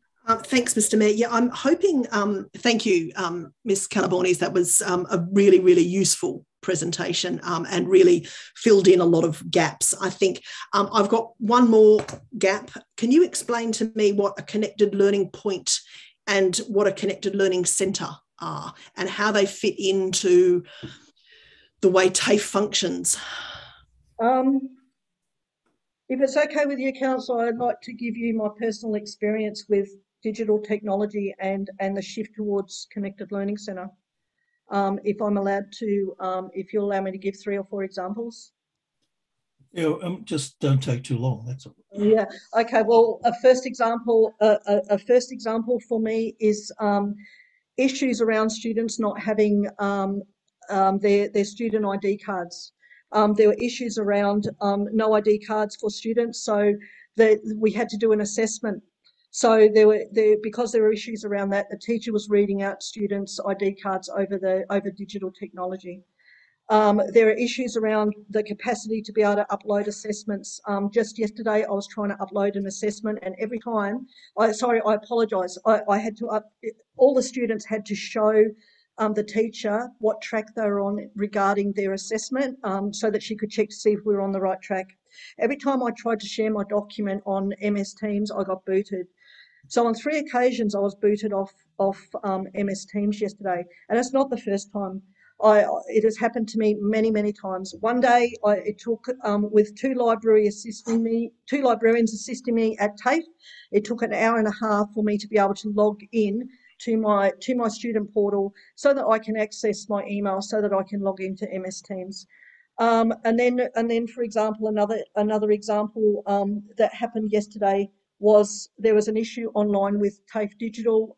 So our assessment, we were told because we could not click the correct box, the correct answer in the box, the teacher informed us because we couldn't click the correct box to actually be able to send our assessment through, we were told to click the incorrect answer so that was accepted. Now, every single one of those pieces of information that I've given you is actually a legislative breach according to the ASQA standards and the Vocational Education and Training Regulation Act. So every one of those complaints that I've told you is what I'm going to forward, and I'm informing you that the Hawkesbury, with regard to the digital technology aspect in regard to Richmond TAFE and TAFE New South Wales, is failing. And I'm saying to you, I understand what a ASQA complaint is, because I've already had a campus audited and I'm about to have another one. You cannot continue in this vein of digital technology and put people out into the workforce that are not getting trained, because another violation of the standards is to not actually, when you actually say that you are going to provide a learning package, you say how many hours the student is going to get. So if the teachers are spending 30%, sometimes more percent of their time with digital issues, we are not getting the full component of our training package, which is another violation of the standards. Perhaps you can round off, please, Stephanie. Yeah, okay, that's what I have to say. Yeah. Councillor Wheeler, do you have another question? No, that's okay. Thanks, Mr. Mayor. Okay, thank you, Stephanie, and thank you all 3 speakers. Some great information given to us there. That's the end of our speakers. So now we move to the notice of motion. Councillor Wheeler, are you moving what's in the business paper or something? No, Mr. Mayor, I circulated earlier this evening a revised motion. And hopefully that will come up on the screen. I'll second that, Mr. Mayor. Just like magic. There it is. And Councillor Lyons Bucket is seconding that. Councillor Wheeler, you wish to speak to that? Yes, thanks, Mr. Deputy Mayor. So look, I think we've heard the excellent input from the speakers, and I really want to thank them for giving their time this evening and discussing this with them. It's a really sensitive issue for people. It involves their employment and it involves their education, which then impacts on their employment. And one of the things that I think becomes very clear when you talk to people about TAFE is that TAFE impacts people at different, people use TAFE at different points in their lives.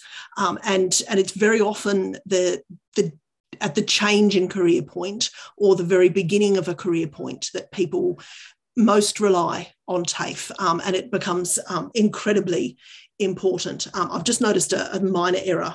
We've got Mr. David Shoebridge. I can assure you that he is just one mister. He might get the work of two done, but he is indeed just one person.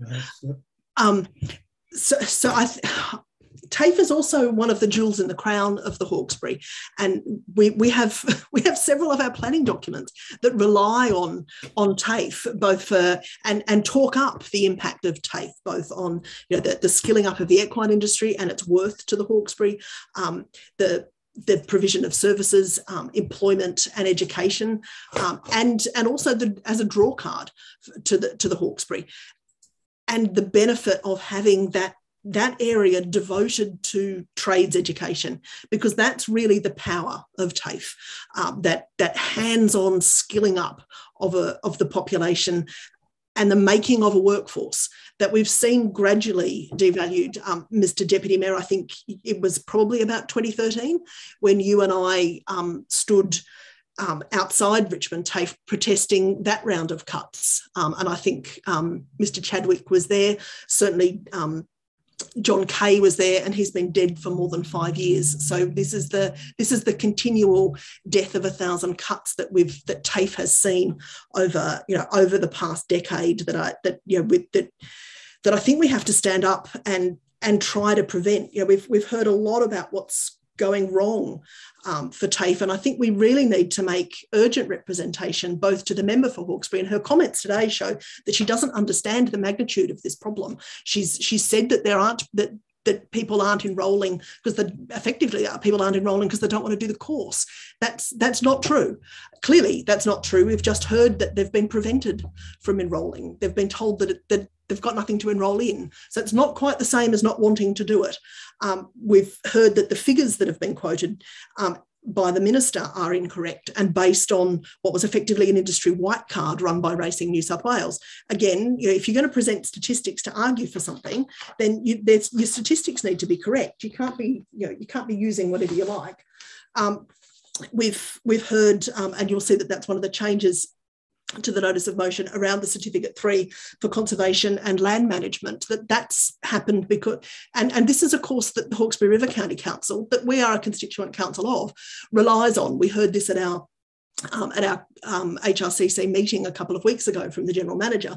Without the course to back up the training of these trainees that HRCC relies on to do our weed management work, we can't put those trainees on because their employment depends on them being actively trained by TAFE. Now, from what I understand from speaking to the HRCC General Manager, there is no other course that does this training this well. So you can drive for 3 hours to go to Tokal up near Maitland, but they don't teach the same management practices that HRCC uses. So the trainees are not only travelling a long way, and these are kids, these are 16 and 17-year-old kids in the main. They're not well paid. They go into an industry that isn't well paid. At the very least, they can be provided with good training. I think we need to have a lengthy discussion about the appropriateness in our LGA of a shift to this. I've lost the name of it again, Connected Learning Centre, which is basically little hubs of 3 or 4 students, up to 5 students in satellite locations with a teacher overseeing. Now, for anybody who's had an online learning experience with their children or even their adult TAFE or university level children through COVID, you know how lacking that process is when you can't get kids into the classroom for practical stuff. I'll pause now, Mr. Mayor, and save the rest for right of reply, I think. Thanks. Okay, thank you. Councillor Lyons-Bucket, you wish to speak? Yes, please. I'll speak in support of the motion and thank Councillor Wheeler for bringing it forward and for the speakers for speaking about it. what an incredibly unfortunate situation this is for us at a local level. I think I remember when the Richmond TAFE opened amongst great fanfare, and what a wonderful addition to our community and to our local economy it was deemed to be. So I think this is very sad for all of us that have seen it there operating for as long as it has. I might be wrong, and I think Suzanne Stewart probably remembers this if I'm right or not, but when we did some work around Hawkesbury Horizons, around the equine industry, I think the statistic was that the Hawkesbury has the most horses per head of population anywhere in New South Wales or Australia, but we have a very high and very vibrant both ownership of horses, but also industries around that, ranging from all sorts of equine-related activities, either horse racing or polo or all sorts of other, horse breeding, horse spelling. And of course, the people are learning skills to work in that area. And as Councillor Wheeler said, not everyone has the opportunity to break into those industries. If you're relying on hands-on getting a place at a farm, unless you know someone, that's not going to happen easily. But I think that not more importantly, but one of the important aspects is that we do rely, as one of our major industries, on our educational precinct, and that's our university and our TAFE and our various schools that we have here. It's a part of many of our strategies and plans. It's something identified as a strength of ours in the Western District Plan. And I think we refer to it quite frequently in our community strategic plan as well. So I'm wondering, we can't afford to lose these levels of skills, not just here, but anywhere. It will take a long time to recover. I think they've seen these issues around TAFE before in various trades and so on. When they cut courses and cut numbers, then a few years down the track, you've got this backlog and people are trying to scramble to catch up with people skilled to fill the working positions. And it's not just the equine courses here. It's very concerning to see a specialised area around conservation and land management also under threat of, having people wanting to train in that to have to drive 3 hours to attend a TAFE. That just is not acceptable that that's happening. I did have a question. I don't know if anyone can answer it here, but we know there's millions of dollars being poured into educational precincts connected to the Aerotropolis and connected to the Western Parkland City. And I'm just wondering if it's an unreasonable assumption to think that in some way this is a sacrifice for more education being put in elsewhere, a little bit like the loss of farmland for a lot more housing. Perhaps we're losing these agriculturally related courses in line with that.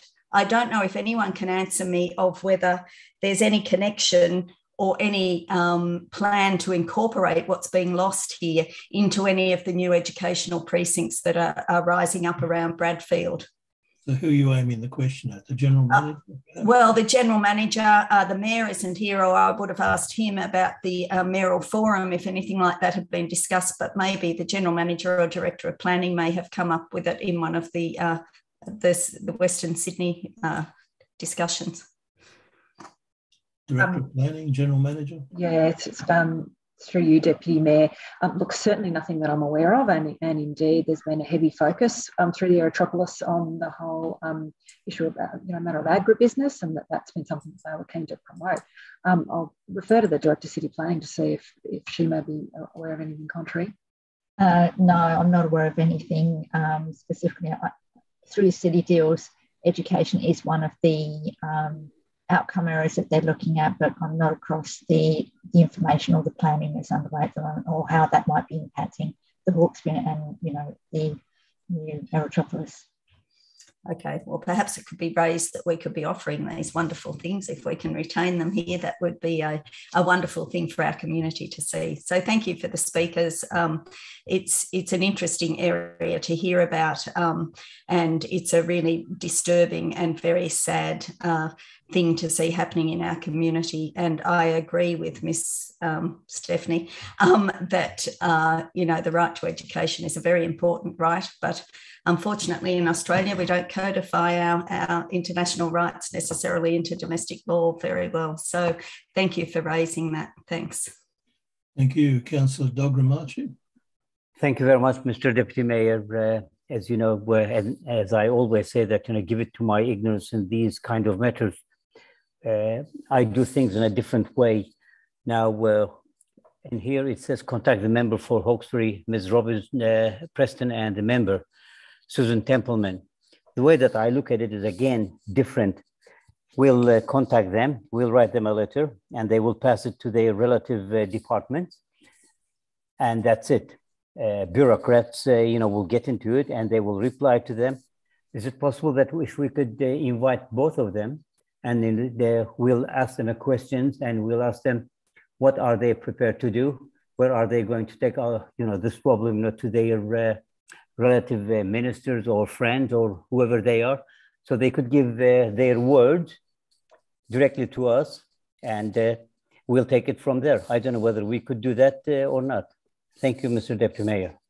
It is possible, Councillor Dogramacci. One way would be to ask Councillor Wheeler if she wants to add that point to her motion. Yes, please, Councillor, because these, when I say these politicians, they know to turn things, upside down and pass the buck. How about we invite both of them to come in person? Wheeler, would you be happy to do that? Happy to add that as an additional point, Mr. Mayor. Yeah. It's up to you. You want to add that? Sorry. I'm happy to. Yes. Yep. There you go, Councillor Dogramacci. It's an Thank you very much. in the motion. Thank you very much. Do you have anything else to add? No, that's all. Thank you. Thank you. Okay. Thank you, Councillor Samprondo. Thank you, Mr. Deputy Mayor. Look, I do agree with Councillor Dogramacci that there are competing narratives out here, and that's at the core of the remarks that I want to make, because it would appear that there is some misapprehension or perhaps misrepresentation about this. I support the TAFE system, and I agree with the general proposition that it suffered from a very slow and corrosive underinvestment for many years. As an educator, I can say that. On that basis, I'm happy to support Councillor Wheeler's point 2B, which relates to a different course, which suffers from staff under-resourcing.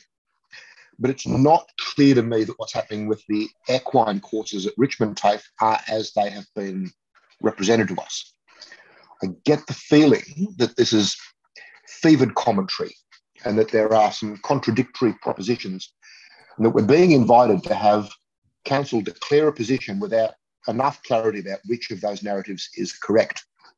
In fact, I've heard some commentary in social media that Richmond TAFE will be closed off or flogged off, and that's not only incorrect, but it's frankly inflammatory and irresponsible. Now, I was listening to Lindy, and she says that the minister quoted a decline, that since 2017, there's been a 92% reduction in the 4 equine courses under discussion. And I was also listening to Stephanie when she quoted the relative strength and importance of the equine industry in this district. But I don't think that this is a debate about the health or importance of the equine sector in our district. Of course it's important, and it's a very healthy sector, but it strikes me as a false syllogism. You see, the real issue is the disconnect between the health of the equine industry and what seems to be a very genuine and sharp drop-off in demand for just 4 specific courses at this TAFE. It bears remembering that the New South Wales government has spent $1.5 million on Richmond TAFE and has developed courses in farriery and agriculture to be delivered in 2022. And that money will be invested in a new veterinary clinic and in agricultural livestock facilities and equipment and the aforementioned connected learning point. Now, that doesn't sound like abandonment of the TAFE to me. And I note that Philip mentioned the fate of 12 staff whose positions were in doubt, but I am told that TAFE are in the process of redeploying those teachers to other duties. Now, there was some footage that appeared on social media today as a kind of proof that there's demand for these courses. But what I saw in that footage was proof that the TAFE is following through on its pledge that all the current students will be able to complete their courses at Richmond TAFE, and that the equine industry remains important to the local economy. I think what's happening here is that the tertiary educational landscape is evolving. There's a sharp decline in enrolment. And it's not a reflection of the equine industry. It's a function of students voting with their feet, which students are free to do in a market. Lindy Maurice says that there aren't other registered training organisations, RTOs, in this space. But I am told that there are 4 other RTOs offering the same training within this catchment, not necessarily other TAFE campuses, as Lindy suggested, but third parties. Lindy mentioned a formal partnership with Racing New South Wales, but I believe it's the case that they are one of those RTOs and that they have their own intake. There appear to be really divergent narratives out there, and we're not sufficiently informed to form the judgment that we're being invited to.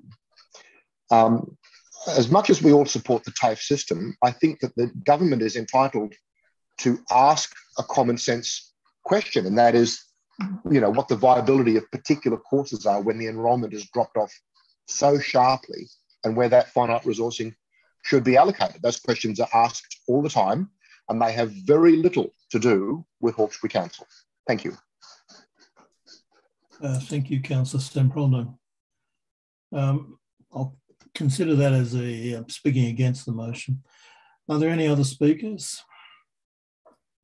If not, I just wanted to add that before I retired, I worked very closely with TAFE in Western Sydney, and the thing that always concerned me was that funding for TAFE used to go up and down like a yo-yo from one year to the next, depending on the political persuasion of the government at the time. And that, to me, is just not the way that you should be running an educational institution. I always think that the funding for TAFE should be set at some kind of minimum percentage of the budget, and you should never go below that. Happy to go above it, but to use it as a way of balancing your budget from year to year, I always found disgraceful, and it upsets communities like ours. It puts people out of work. So I'm very happy to support this motion, but I think it's actually a bigger problem than what's in this motion. It's the way TAFE gets treated from year to year right across the state.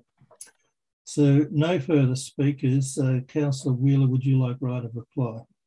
Yeah, thanks, Mr. Deputy Mayor. And look, I completely agree with you. Political ideology shouldn't be determining the fortunes of an education provider that's as important as TAFE. And the fact that we have seen over the last decade the gradual decline of this once envy of the world level organisation due to political chicanery, and the build-up of private providers that profit from public education funding and have profit as their key motive rather than student welfare and educational standards, frankly should be a national disgrace. But this is the space that we work in, and that's why this notice of motion confines itself to these things. I'm not quite sure that Councillor Zampronio was listening to the speakers earlier. We've heard from people who work at TAFE or who study at TAFE that enrolments, that people have been prevented from enrolling, that people who were enrolled were told that they couldn't be enrolled. Not because there wasn't sufficient demand, but because they decided not to run the course. We're also well aware that the minister is quoting a percentage statistic to back his claims that there's been a drop-off in interest. Percentages are dodgy statistics when they're used incorrectly. And in this instance, I would suggest that they are being used incorrectly. Percentages are really convenient for showing what you want to show, which may or may not actually be fact. They change with the denominator and they change with the inclusion criteria. So the minister's percentage, the minister's 92% drop-off does not compare apples with apples. And it's a disingenuous statistic. And frankly, if that's all he's got, he wants to give it up as a bad job. He should be above using the statistics in such a manipulative manner. We've also heard, I think we've heard some really compelling arguments from the speakers that, and I want to repeat Mr. Chadwick's comment that the loss of TAFE takes away people's aspirations. And I think that's a tragedy, frankly. We have people are saved by, people's educational journeys are saved by TAFE. I have a number of close friends whose lives were completely turned around because they could access the sort of practical hands-on adult learning that TAFE provides that you don't get at school. And you certainly don't get at university. In fact, if you can't, TAFE has got many people to university and a higher education, a better, more secure job, and a different life. If we talked earlier about care for veterans, there are plenty of veterans who use TAFE as a way of integrating back into society and getting a job that keeps them both housed and sane going forward. We've heard a lot about how this is, about how we've heard that you can go and do this somewhere else, these courses somewhere else, but it's not the same as the hands-on education that TAFE provides. It's an industry specific, in many instances, it's industry specific. It's run by Racing New South Wales, which frankly are the big winners out of all of this. They certainly were at Scone, where multi-million-dollar campus, incredibly valuable land, effectively handed to Racing New South Wales when TAFE was devalued. And we've also heard about the attrition of staff. Now, this has been an ongoing tactic in the devaluing of TAFE, where TAFE staff TAFE teaching staff have been shifted across to casual employment contracts over the course of the last decade, which means that many of them are not employed for the 3 months that they're on Christmas holidays. That's a long time to live on air. No wonder they go somewhere else. No wonder they're losing staff. People don't want to go into TAFE to teach because it's no longer secure employment. So why would they? Why would you set yourself up for that as your job when you can go somewhere else and be better respected? Now, these aren't necessarily decisions of TAFE. These are decisions of government, the people that we're writing to and asking for a fairer deal for the students and the industry and for the LGA that we represent. If this shifts to just being about teaching racing, then a whole other segments of the equine industry fall away. Dressage, everyone loves to go to the show and watch all the horse stuff. There's no place for that if Racing New South Wales runs these courses. All of these other all the horse management, people that the racing industry breaks, frankly, because it's a really arduous industry that people don't survive in physically and in some cases mentally, are able to either sidestep with the skills that they've learnt from TAFE or retrain using TAFE. This is a vital piece of Hawkesbury infrastructure, and we should round up now, please, Councillor Wheeler. I've just finished, Mr Mayor. Thank you. Okay, thank you. I'd like to put the motion, if I can have the screen cleared, please. Thank you. All those in favour of the motion, please raise your hand. In favour, Councillor Wheeler, Councillor Lyons Bucket, Councillor Dogramacci, Councillor Kotlash, Councillor Sheether, Councillor Reardon, Councillor Durick, and Councillor Calvert. All those against, please. Councillor Seng-Progno. Nobody else. Absent is the Mayor, sorry, Councillor Weigel and Councillor Richards. Have I missed anyone? Declare the motion carried. Thank you. If we could invite the Mayor and Councillor Richards back, please.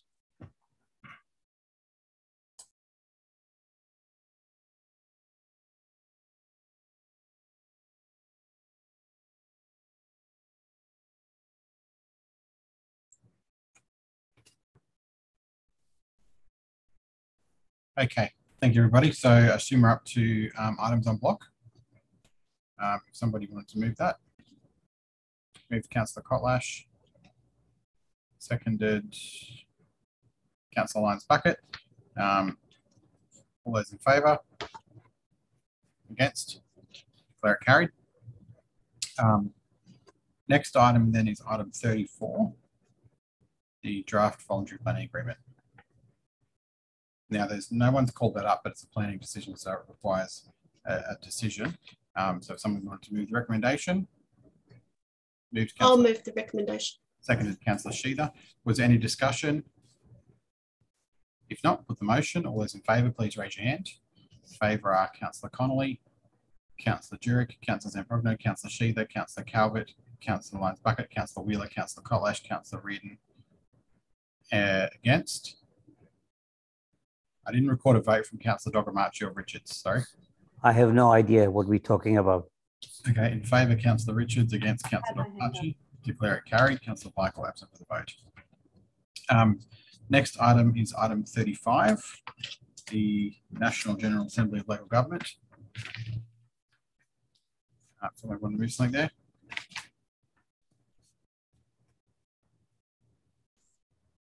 Moves Councillor Lyons Bucket the recommendation. Seconded Councillor Wheeler. Councillor Lyons Bucket.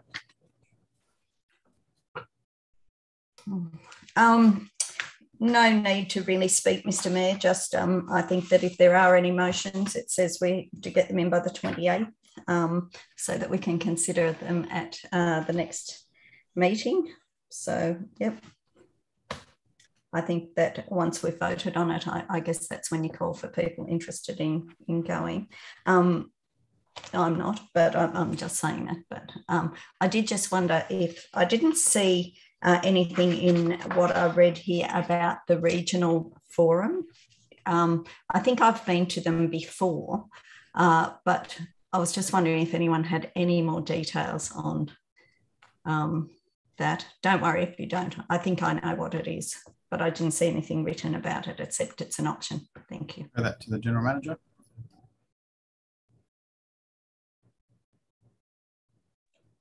Through you, Mr. Mayor, I don't have that detail on hand. I'd be happy to circulate that to councillors after the meeting. Okay, take that notice. Councillor Wheeler. I'm wondering if it's possible to defer the decision about who goes to the next council meeting when we decide whether we're sending motions or not. There seems to be a couple of, it looks like they're running a hybrid style conference, and so far every one of the hybrid options I've been to has been a bloody disaster. So it'll be interesting to see if they can manage that. But I guess I don't really want to go to Canberra, although it was nice. Last year it did provide a nice little not lockdown bubble for those of us who went, where you could just wander about and not wear a mask, and then all of a sudden we came home and it was all on. But I'm wondering if we decide to send motions, I think we're going to have someone to speak to them. So we do need to send somebody, and then I think we need to have a discussion about whether we send someone physically into the room to debate, or whether we can just manage with someone online. You only get one vote per member body, so it's not like you need to have 5 people to have 5 votes like we do with Local Government New South Wales. But I think we probably need to consider whether we're going in for to argue for a motion or not, before we decide whether people want to give up 3 or 4 days for a trip to Canberra. So to do that, I think we could just the motion could just be point 1 of the recommendation, I believe, and then staff could bring back points 2 and 3 when the motion's on the table. Councillor Lyons Bucket, are you happy with that? That's fine. Thank you, Mr. Mayor. Yep. So the motion before us then is just point 1 of the recommendation. Okay. I guess the only consideration, Mr. Mayor, is if there's early bird pricing that we're missing out on if we put it off for a couple of weeks, because it's really expensive. I guess, yeah, but I think it's a really good idea, Councillor. Well, the flip side is if we don't need to send anybody, you save a lot of money. So, Councillor Kolash. Thank you, Mr. Mayor. I agree with Councillor Wheeler that it'd be good to be able to have a bit more time to put these motions in. I have quite a few that I'd like, but I don't know whether I've got enough puff to get them done by the 28th. But that seems like a really tight time frame. I think it's also really expensive, but a virtual attendance of $689 seems outrageous. So I think we should send people to Canberra on that note. I'm happy to just have the first point. That was going to be my point. So that's my take on it. Thank you. Okay. In that case, if there's no further discussion, put the motion. All those in favour, please raise your hand. Favour, Councillor Kotlash, Councillor Connolly, Councillor Jurek, Councillor Wheeler, Councillor Calvert, Councillor Sheether, Councillor Zamprogno, Councillor Lyons Bucket, Councillor Reid and Councillor Richards. Against, Councillor Dogamachi is against. Councillor Michael absent from the vote. Declare it carried. Next item then is item 36, our submission to the contribution reform. Somebody would move something. I'll move the motion in the business paper, Mr. Mayor. Recommendation, Councillor Wheeler, seconded Councillor Kotlash. There's no discussion. Put the motion. Oh, sorry, Councillor Wheeler. You're on mute, Councillor Wheeler. Sorry, Mr. Mayor, I'm struggling with the transition to the laptop. Clearly, I'm badly out of practice or getting old or something. I think the submission from the staff, I think, raises a lot of really useful points. I think we need to be really cautious about these changes to the legislation. There's been some things that have been raised that some of which are span the state, but some of which are highly relevant to the Hawkesbury LGA, particularly the problems around infill development and contributions for infill development. We've just passed another VPA for some infill development. We know that 30,000 per block isn't going to cover the legislation that we need to put up. Sorry, the legislation, what am I talking? The infrastructure that we're going to need to put in, it never does. The caps that on VPAs and on developer contributions leave great gaping holes across our LGA. Maybe not when the development first hits, but certainly when people move into it and they expect all the things they were promised in the brochure that aren't there. Or in the case of some of our areas like Glossodia and Freeman's Reach, years down the track where things haven't been done properly and we then have to stump up the money to fix them. I've got real concerns about the impact of inflation on capacity to actually fund work when we get to that work. The money that you obtain from the developer is free, particularly in areas in times of very low interest rates, is frequently not matched by the interest that you might get while you sit on that money waiting to deliver the infrastructure. The infrastructure seems to always cost a significant amount more than was projected. And then what we see repeatedly is existing ratepayers subsidising new developments, whether it be through an SRV or through going without somewhere else, or through having to run down what we have. So, and the developer profits and moves on, and we've seen that repeatedly here. When you force councils, and there's the push to get councils to put in an SRV to raise money that isn't covered by infrastructure contributions, it doesn't only shift the cost burden onto the rates base of the LGA, it shifts the political burden as well from state governments that passed this legislation onto local councils who then have to expend their political capital asking for a rates rise and making that decision to the people. And I think many of us are well aware of the impacts of that as a council. We really need very strict mechanisms around the regional infrastructure contributions. The idea that you can get one LGA to pay and that money can be used across the Sydney Basin for infrastructure is extraordinary. And I think if our community was aware of that, they would be shocked that you could bleed money out of the Hawkesbury LGA and have that money end up in Vaucluse or Mossman is extraordinary. It may be improbable, but the legislation currently allows for that. We need a much more transparent and equitable process of the distribution of the RIC funding. And we need to really use sale value for land value, because that's the price that councils have to pay when they buy that land for infrastructure. And we've seen that affect this council before. ratepayers should be entitled to just cost considerations in the same way that everybody else in this equation is. After all, they're the ones who pay at the end of the day. I don't know why the submission covers this. I don't know why you would seek to cap contributions required to provide public infrastructure. A 20% cap means that existing residents either cover the gap or they do without. The community shouldn't go without while there's windfall profits for developers. That's not a reasonable expectation of anybody when dealing with a piece of legislation.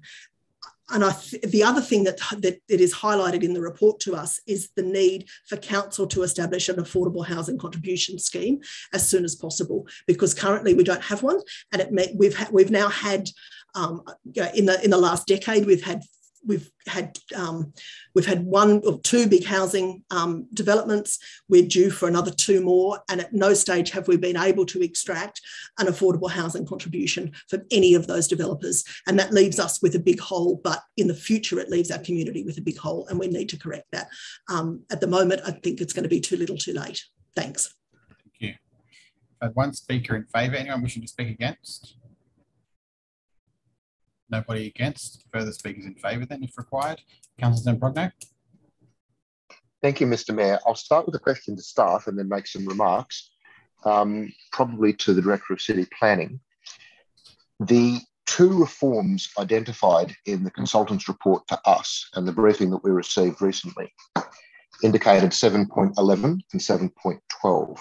Now, 7.12 has more impact in situations like the situation that we're proposing in our new LEP, where we open up the area to more granny flat or secondary dwelling development. 7.12, if I'm not mistaken, is the mechanism by which we would gain some funds for local infrastructure. My question is, did the report that we received analyse the impact of these reforms to section 7.12 in the light of what we are seeking to do in our new LEP, like that? Refer that to the Director of City Planning. Thank you, through you, Mr. Mayor. The analysis was based on current trends and I suppose what's happened to date, as opposed to what we might anticipate happening in the future under the new LEP. Thank you. Right. Okay then. So my remarks are these. I support us making the submission. I've read through it. I think it broadly hits the right points.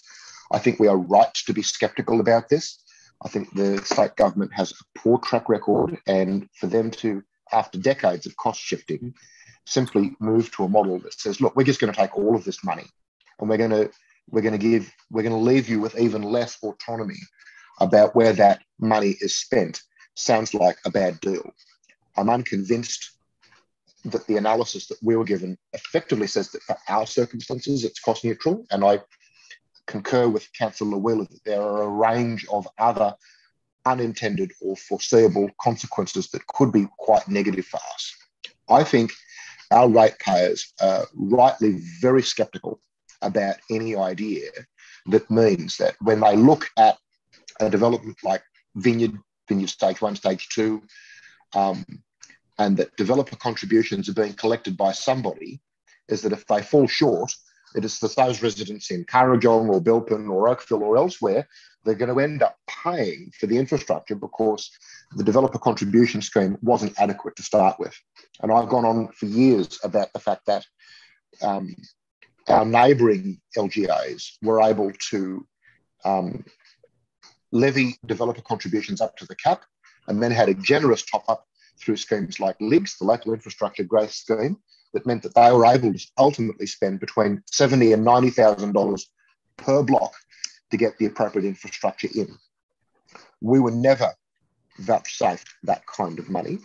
And now, even what we've been collecting to try and do infrastructure with, it sounds as though it's going to be taken away. And I think that deal stinks.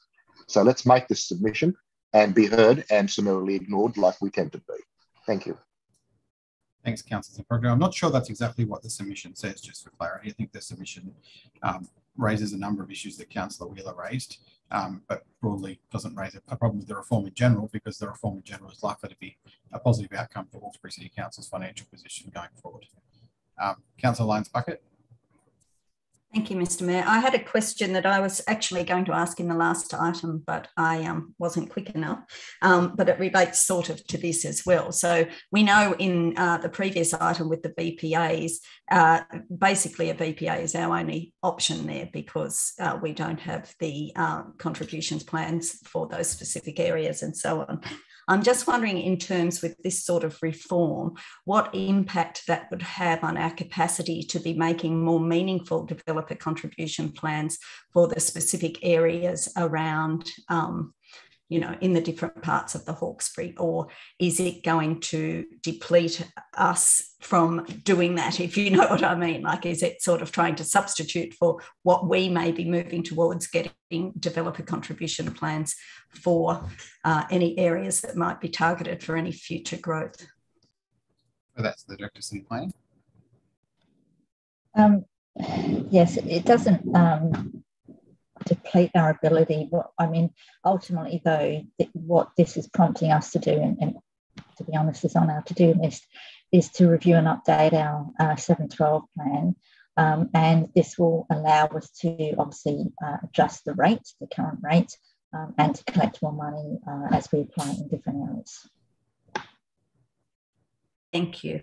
There was just one other thing I wanted to draw attention to in the discussion section on page 35, and that was around, I just thought that maybe an explanation was required for people in terms of the changes to the rate pegging, but it says that the potential impacts and key considerations include the premise of the government's contribution reform package that the population growth adjustments to the rate peg will provide councils with sufficient revenue to meet the needs of the growing communities.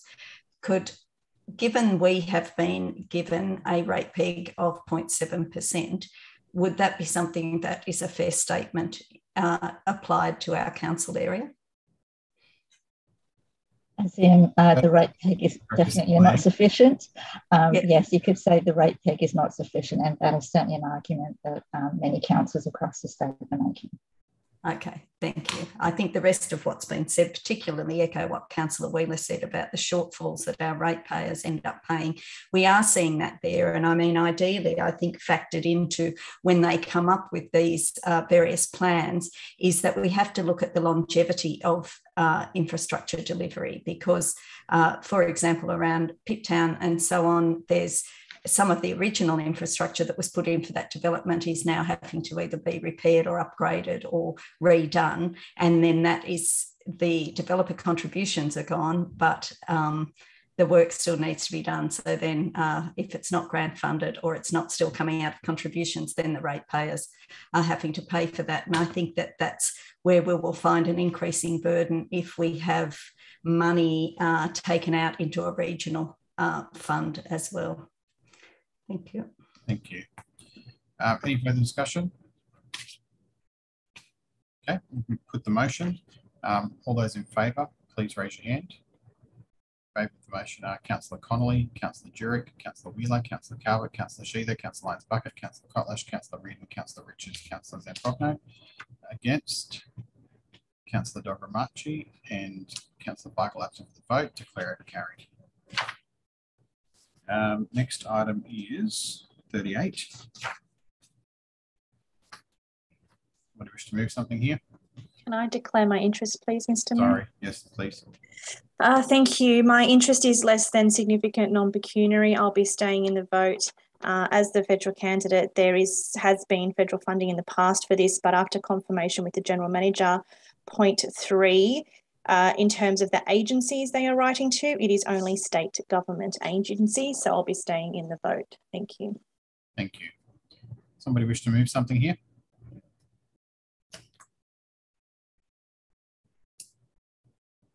Anybody want to move the recommendation or something else? Move the recommendation, Councillor Wheeler. Could I add a point? Could I get some advice on adding a point 4, Mr. Mayor? Do you have a specific point 4? I think it's valuable to have public update, and I know we've got an email update and the residents are being told, but it would be really helpful to have an update about what's happening with the roads, particularly the roads or the infrastructure recovery stuff that's comes to us regularly in a council meeting, in part because it under the current code where you can't ask questions without notice, there's no capacity for us to ask staff on the public record without a 10-day time lag about these infrastructure projects. And I think it might be helpful for the community who are who've really have they've waited more than 12 months now, or at least 12 months for some of this work, and they're starting to get a bit fractious. If we could build a regular report in a council meeting if we could build into council meetings a regular report on the roads or the infrastructure upgrades. I don't see why you can't move that. So I guess point 4 would say council receive a report to the council meeting, or I don't know, words that actually make sense, because clearly I'm not at the moment, every 2 months. So, yeah, council receive an update on infrastructure recovery in the form of a report to council at least every 2 months. Thank you. Yeah.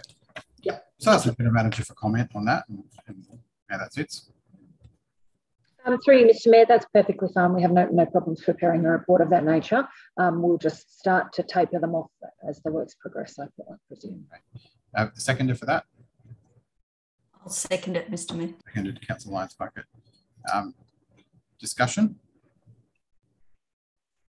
Okay, put the motion then.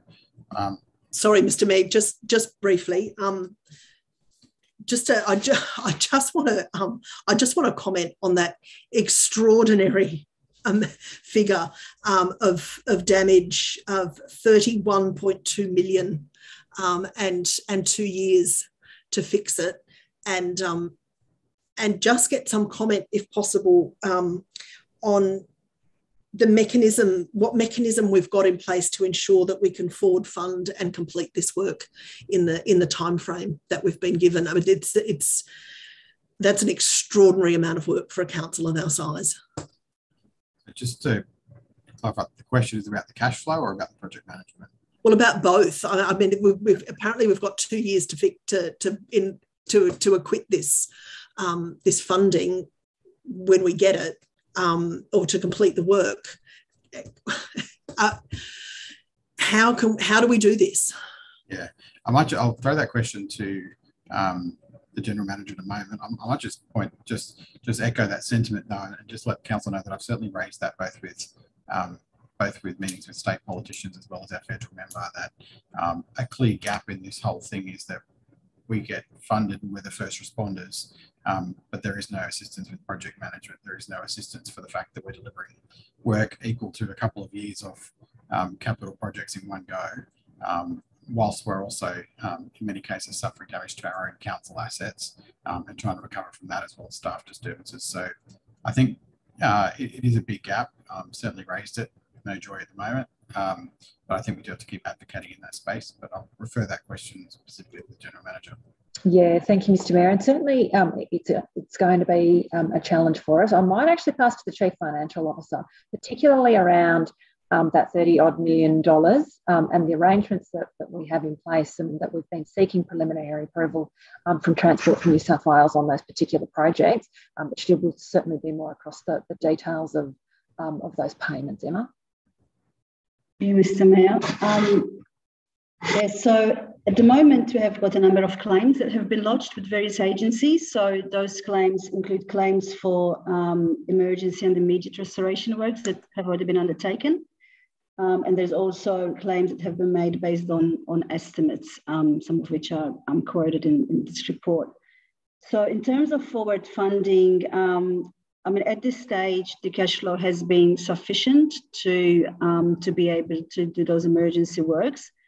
The concern is that when we commence on the major projects, such as Greens Road and Upper Codo Bridge, obviously point, we do need some certainty around the timing of funding. My understanding is that there was some discussions around getting some funding upfront based on some approved designs. So that's what we're going to continue to pursue to make sure that the cash keeps coming in to fund those big projects. So there's no immediate issue now with cash flow, but certainly if we start doing those big projects, there is going to be an impact. And the fallback position would be to go and get loans if we start having issues with the cash flow. Thanks, Mr. Mayor. Thank you. Councillor Lyons-Buckley. Thank you, Mr. Mayor. I just had a question about the table, about the table 1, the road location damage. Oh, hang on, was it table 2? No, table 1.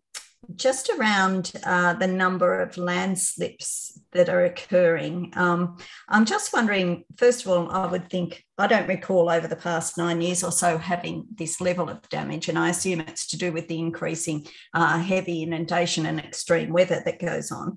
But I'm just wondering what sort of monitoring or stabilising is done around to address the risk of landslip, and are they, are they likely to be due to an instability, or are they just random how this occurs? I don't know how you would know if one's happening, but I'm just thinking if this is going to be a cost that we're facing or we have to be recouping for, is it something that's monitored? Is there something in a road or an area that you can tell? For that to the Director of Infrastructure Services. Thank you, Mr. Mayor. Through Mr. Mayor, it's the area is known in geotechnical circles for its susceptibility to landslips owing to the geology of the area. So it's an inherent risk in where most of our roads lie. No doubt the presence of the drought prior to the flooding in 2020, which commenced in 2020, had a large part to do with not experiencing any landslips on our network. With respect to detecting them, we don't have, I'm not aware of any program to monitor landslips. These are often occur in naturally occurring slopes, not necessarily cuttings. And any inspection program would be in addition to and beyond what we currently do in terms of inspecting our road network. Thank you. I just wondered in terms of, so are we ever undertaking any works that we're sort of not certain that we're going to get money back in times of emergency? Are we fairly guaranteed that mostly we will recoup everything that we do? Refer that to the Chief Financial Officer. Thanks, Mr. Mayor. So the claims at the moment, they're a mix of works that we've already undertaken as emergency works. So that expenditure has already been incurred and claims have been put in. So at this stage, we don't really have certainty that we will receive that money, but hopefully we will. In terms of undertaking other major works that we didn't need to undertake straight away, the process has been that we've put in the claim based on an estimate, and essentially we will wait until we get some certainty around approval before we can actually finalise the scope and undertake the works. The reason why we need to wait is that the funding will dictate the standard at which those works are completed. So if we went and sort of undertook the work before knowing what we're going to get, we could be at risk of not getting fully funded for that work. So that is why there is some major works that probably urgently need the funding so we can start on. Thank you, Mr. Okay. Thank you for that. And just one ancillary question, because I just saw it came up in the report when I read the report. Do we have any updates on the PFAS investigations that were being undertaken by the RAF a couple of years ago around Rickabees Creek in particular, and any information on any further spread of that contamination or any further incidents in either any of the lagoons, Baker's Lagoon or around the Rickabees Creek area, because that seemed to be a thing and then it just vanished. So I don't know if we ever got a concluding report on it or what sort of happened with the PFAS contamination. I'm not sure it's totally relevant to the item we're talking about, which is the funding. Well, it is mentioned in to the General Manager. It's referred to in there. That's why I'm asking it. I don't know that it would impact our decision. No, that's what I'm saying. But I'll refer to the general manager. Yeah, and I'll be honest, council's in my sort of 8 months here at council, it's not something that's been spoken of, other than we knew that we had to do a little bit of work down there at Cornwallis as part of those restoration works. Perhaps the Director of Infrastructure Services may be aware. Sorry. Linda? Well, I don't know the latest, and you're right, it has gone a little bit quiet. I don't know if it's due to COVID, but we can follow up on the actions that the RAF-base are doing in relation to PFAS and send information through. Take that on notice. Yep. Thank you. Okay, being no further discussion, we'll, and no one speaking against the motion, we'll put the motion. All those in favour, please raise your hand. Favour of Councillor Connolly, Councillor Jurek, Councillor Wheeler, Councillor Calvert, Councillor Sheether, Councillor Lance-Bucket, Councillor Reardon, Councillor Zamprogno, Councillor Kotlesh, Councillor Richards. Against, Councillor Dobromacci. Councillor Weigel was absent for the vote. Declare it carried. Next item is 41. Quarterly budget review statement. Somebody want to move to receive that? Move to Councillor Zamprogno recommendation, seconded Councillor Lyons-Bucket. Any discussion? No. Put the motion. All those in favour, please raise your hand. Favour of the motion to Councillor Connolly, Councillor Jurek, Councillor Calvert, Councillor Sheether, Councillor Lyons-Bucket, Councillor Reardon, Councillor Zamprogno, Councillor Kotlesh, Councillor Richards. Against, Councillor Dobromacci, Councillor Weigel absent for the vote. Declare it carried. Next item will be notice of motion 1. Councillor Wheeler. Thanks, Mr. Mayor. I'll move the motion as it appears in the business paper. Seconded to Councillor Lyons-Bucket. Discussion. So look, this is basically exactly what it says on the tin. Back in December 2017, Council passed a motion to look at to develop a report about increasing our tree canopy, and really because we were then pushed, strategic planning was pushed to shift straight into the LEP and DCP review due to the requirements of the state government, and because we didn't have a sustainability officer at the time, this went onto the back burner. I don't think that the sustainability, that the strategic planning staff have any more time on their hands, and I suspect that the staff member who had begun doing this work has now left council, but I think the current committee structure allows us as a committee to start the work on this, and perhaps take some of that pressure off the staff and finally get this up and running. We've had some funding for tree planting, and that's great, but if we had an LGA-wide policy about tree canopy improvement, it would facilitate us getting more funding and also make that funding easier to roll out once we got it. I think we're relying too heavily on the areas of the LGA that have good tree cover to up our tree cover statistics, and because it's pretty evident when you drive around lots of the LGA, the urban parts of the LGA, that the tree cover is sparse at best. By having a policy, we upskill our residents and give them information about appropriate species. That means that they are less likely to have a weed impact, but they're also less likely to be trees that are constantly hacked by Integral Energy when they come through on their annual tree destruction path, which gets people really upset and puts a lot of trees at risk. It also makes a lot of trees unsafe due to inappropriate pruning techniques. If we can plant the right tree in the right spot at the beginning, that gets around all of those problems.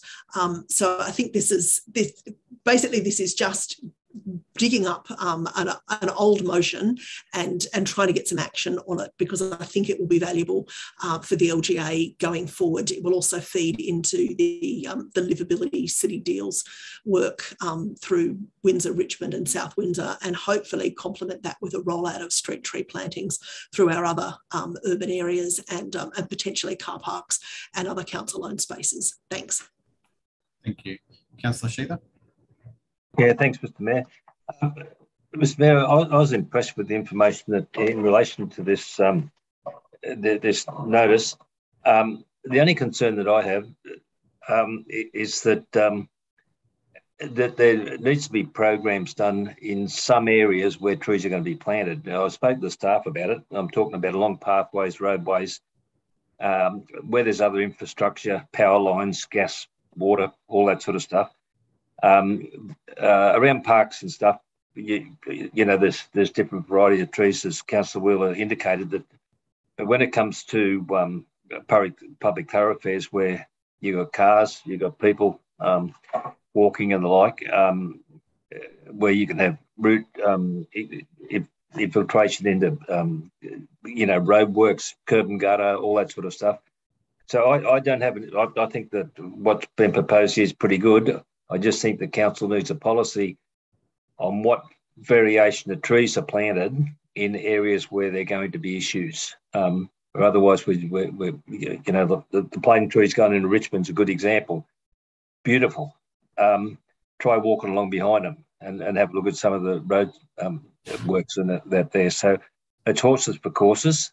But in saying that, I spoke to the staff about it, and they said that wouldn't be hard to program such a direction. And so I'm speaking in favour of the motion, by the way. It's just a concern I have in that regard. Thank you. Thanks. I'll just speak briefly in support of the motion as well.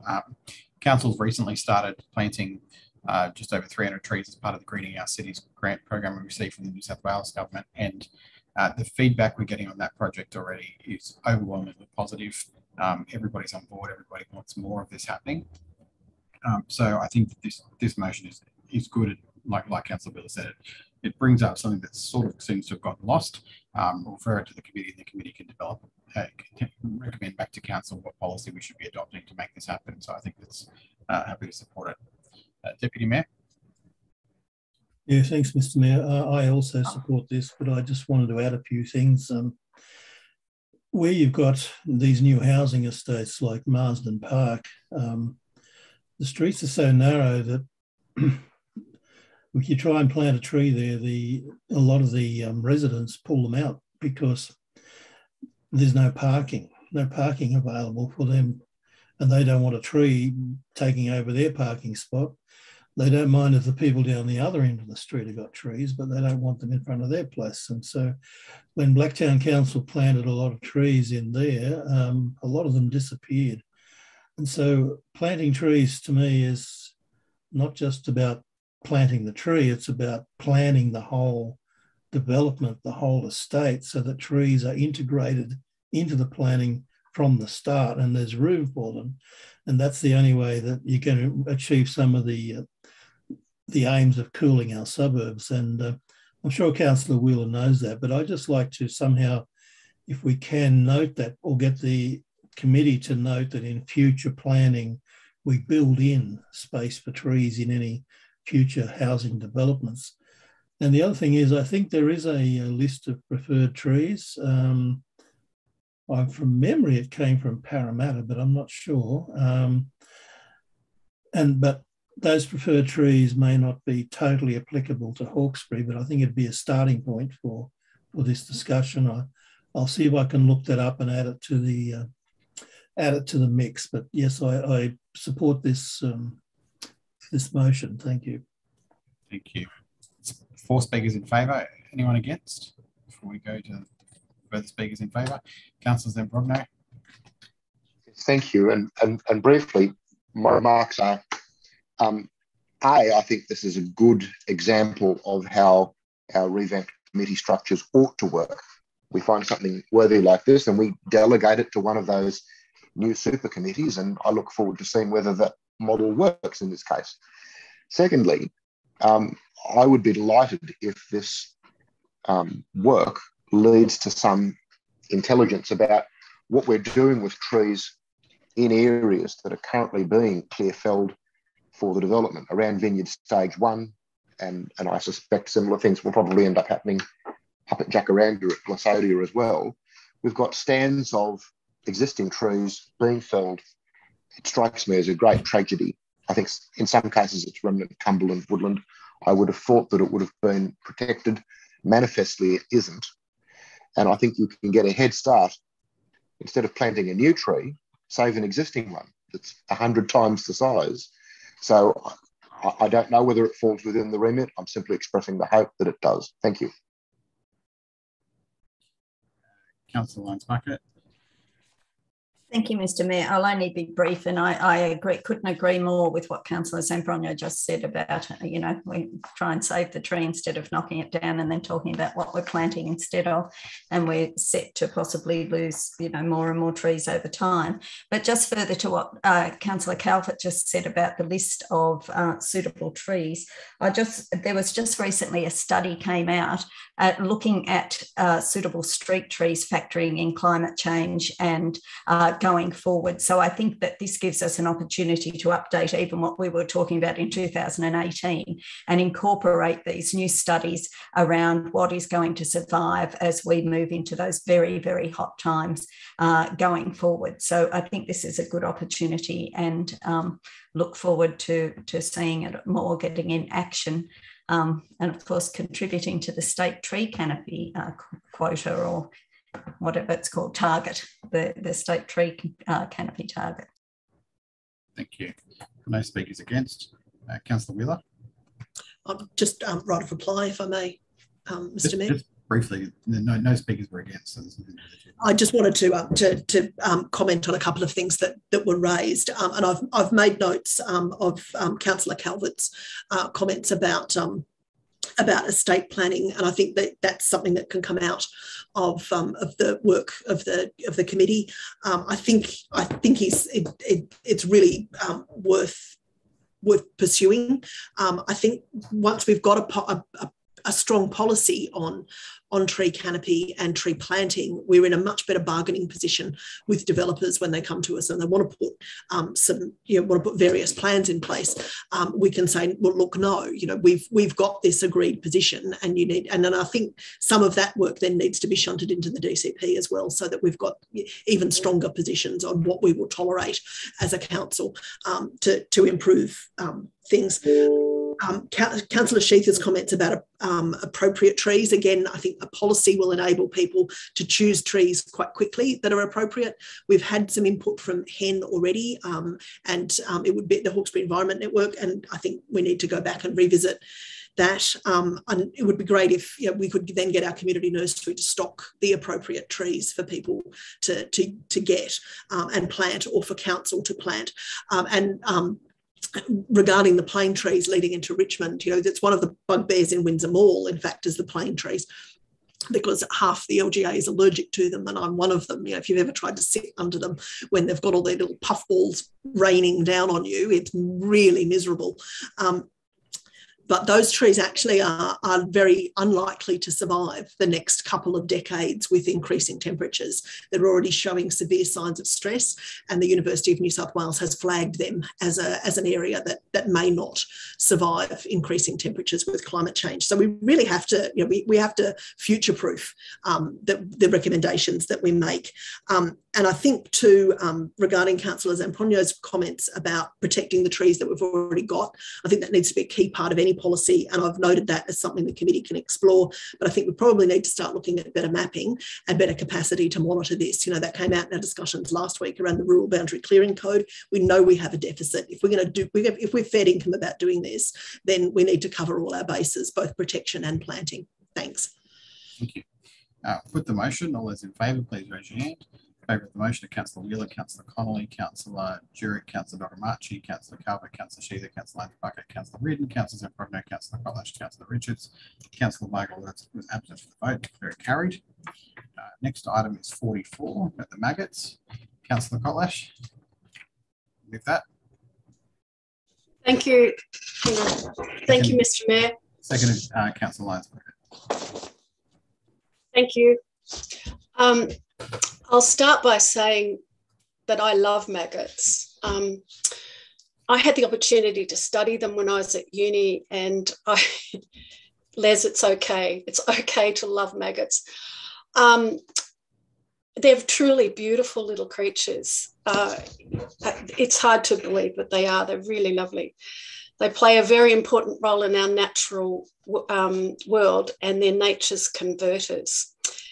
And it seems now they're being harnessed into helping us deal with our food waste problem in a really sustainable way.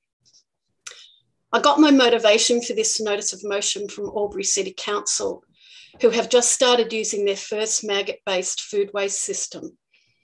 The system is a modular one, and it kind of looks like a shipping container, a large shipping container, and it uses all sorts of racks and robotics to organise how they feed the maggots.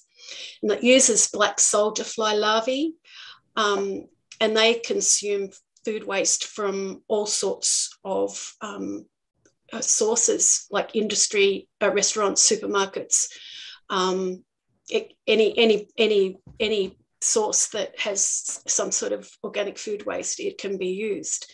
And it's also, they're able to also consume some packaging, which is also very exciting. Another huge benefit of these types of systems are that they're truly sustainable, as they have byproducts that are highly valuable. They produce protein for animal feed and high quality soil conditioner.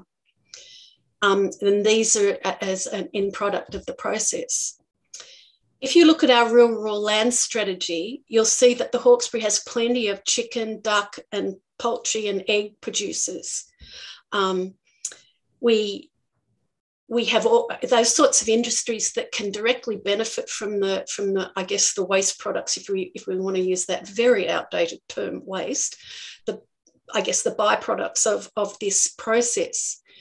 So I was a bit startled to know that a lot of these industries actually import high protein feed, soya-based high protein feed for their animals. They import it, it comes from other places in the world, and yet we can actually produce high quality protein, on our doorstep. So that's I think that's really exciting. And there's also a myriad of vegetable and turf growers, orchardists who can use the soil conditioner that comes out of this, the other byproduct that comes out of these sorts of systems. There's also a system at Barangaroo in an underground car park that services a lot of that kind of precinct.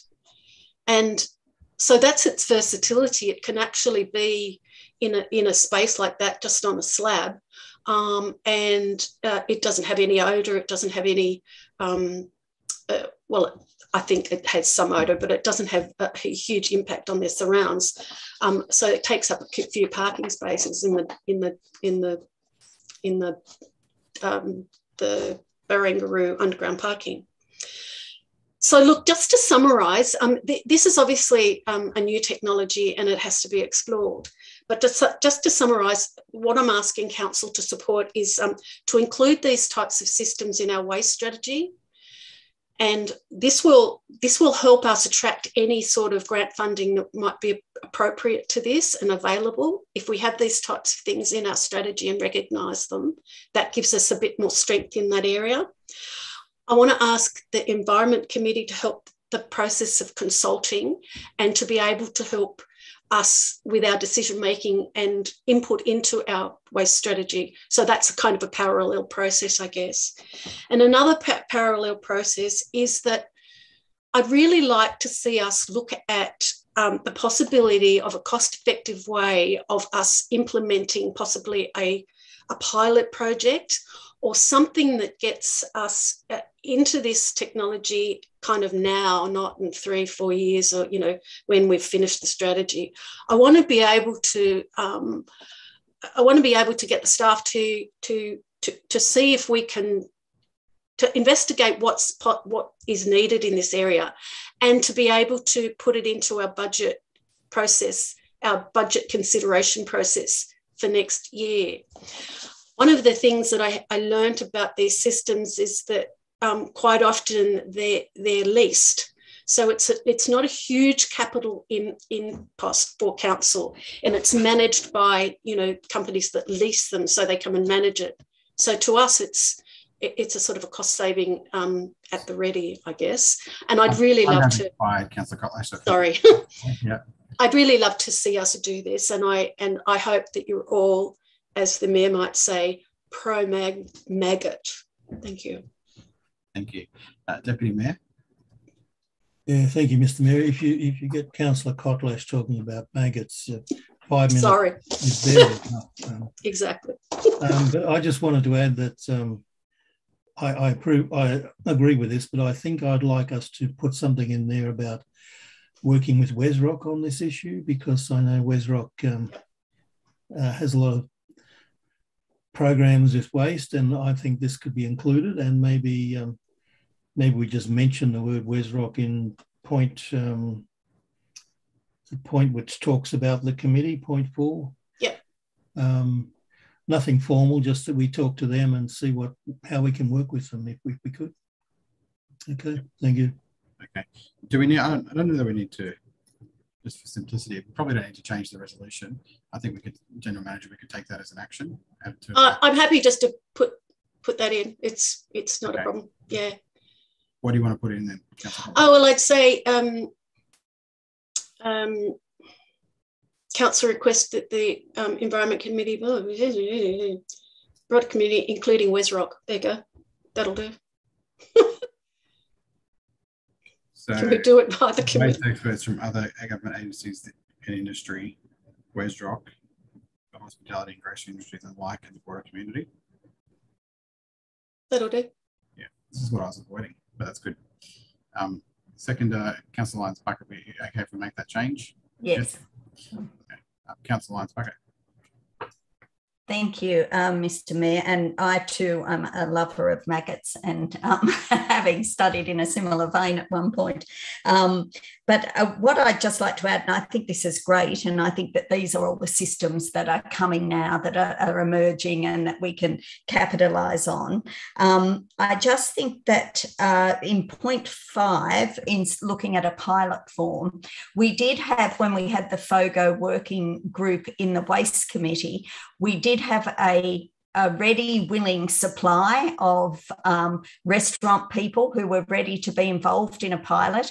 And we had arrived around that as well after looking at the difficulties of implementing in the residential area around collection and all that sort of stuff. So the restaurants were prepared to give their, bring their things or have a collection point. So perhaps when we get to that point, it will be easier to start off with someone like restaurants who have a ready supply.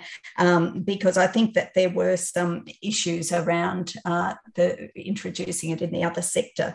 But I think that it will be great, and I think that's wonderful of Albury City Council, which is quite a big council, so that's really good that they've done that.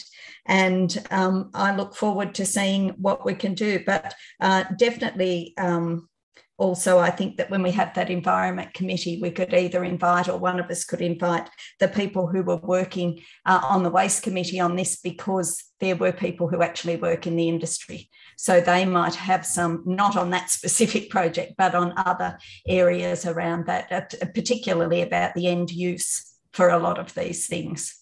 So that would be very beneficial to introduce as well. Thank you.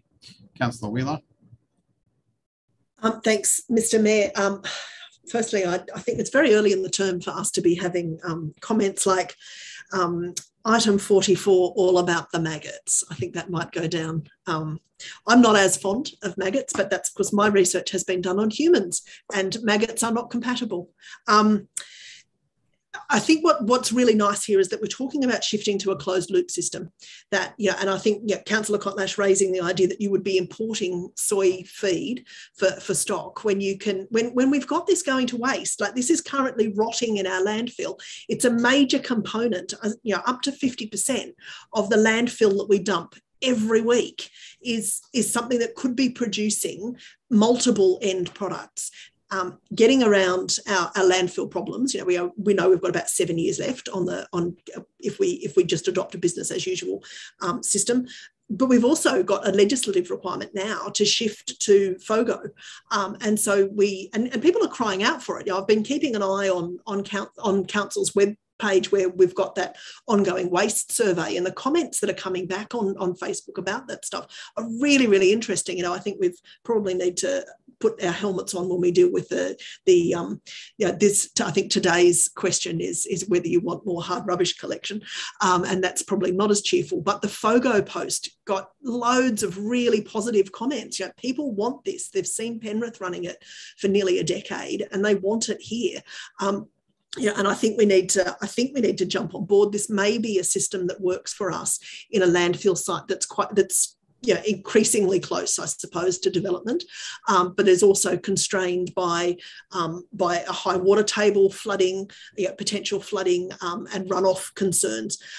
This is actually a pretty clean system, and works pretty well. It even comes, apparently from what I've read of the Albury model, with a depackager, which allows you to get the produce out of the plastic that it frequently comes in.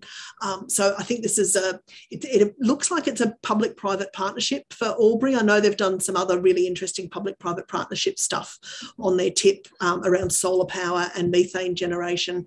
And the other thing that I'd really like to see us running on our waste management site is a much bigger tip shop of the scale of something like Bellinger or Moss Vale, where you're really starting to repurpose the stuff that comes over that weighbridge.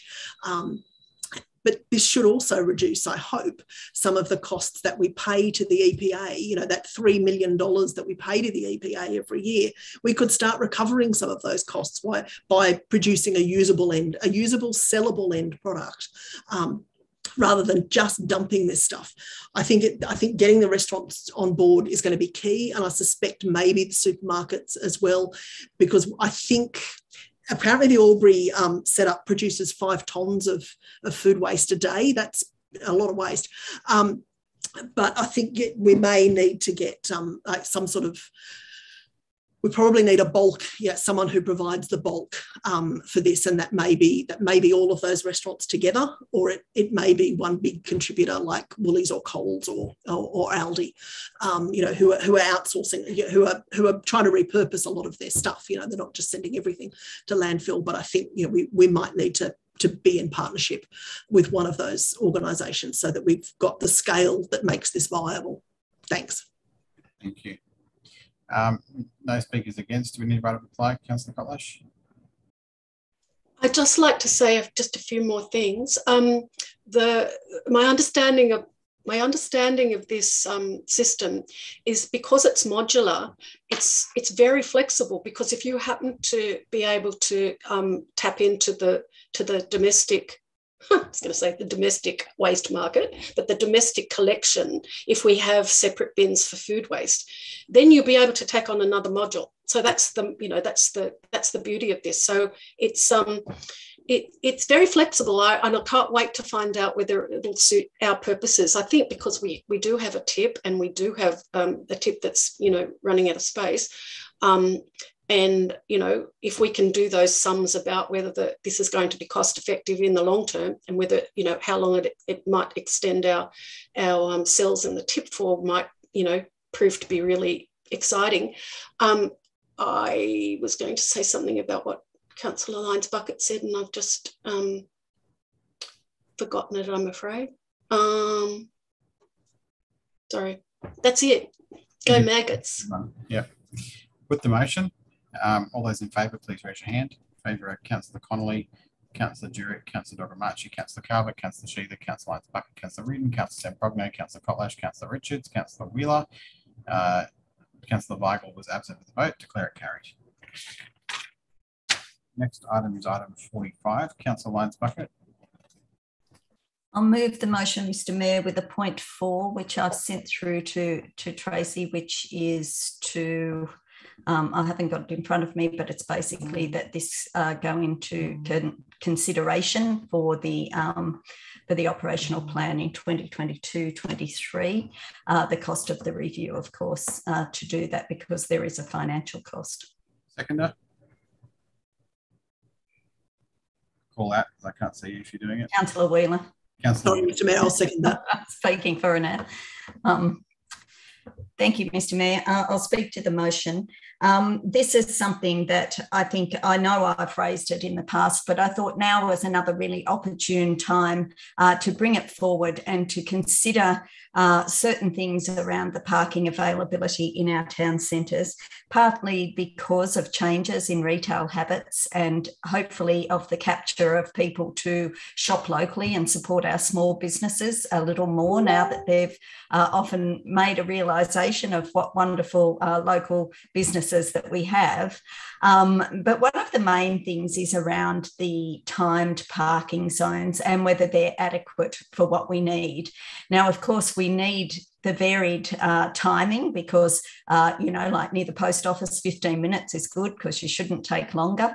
Although now even post offices have transformed into these sort of buildings full of big packages because so many people also shop online as shop locally.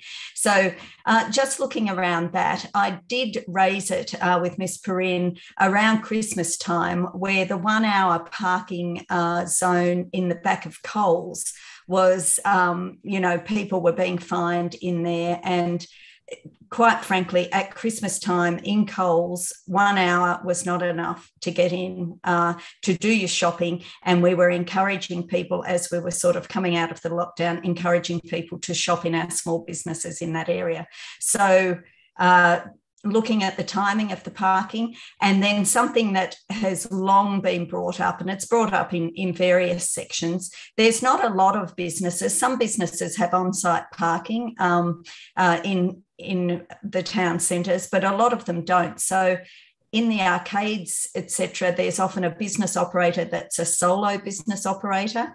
And for them to go and move their car from the time parking area, they have to lock up their shop and go out and move their car and come back. And for some people, that is a lost customer, perhaps at that time while they're out doing that. So I think that other councils must have things around these sort of systems. It may not be viable. This is why I think we should look at it, because, of course, I don't even know how many people that applies to. And, of course, the translation from what we hear in anecdotal evidence to what may actually be the numbers is what we need to know, because we do get people very outraged around parking. Today, there's another on the Hawkesbury mums and dads page.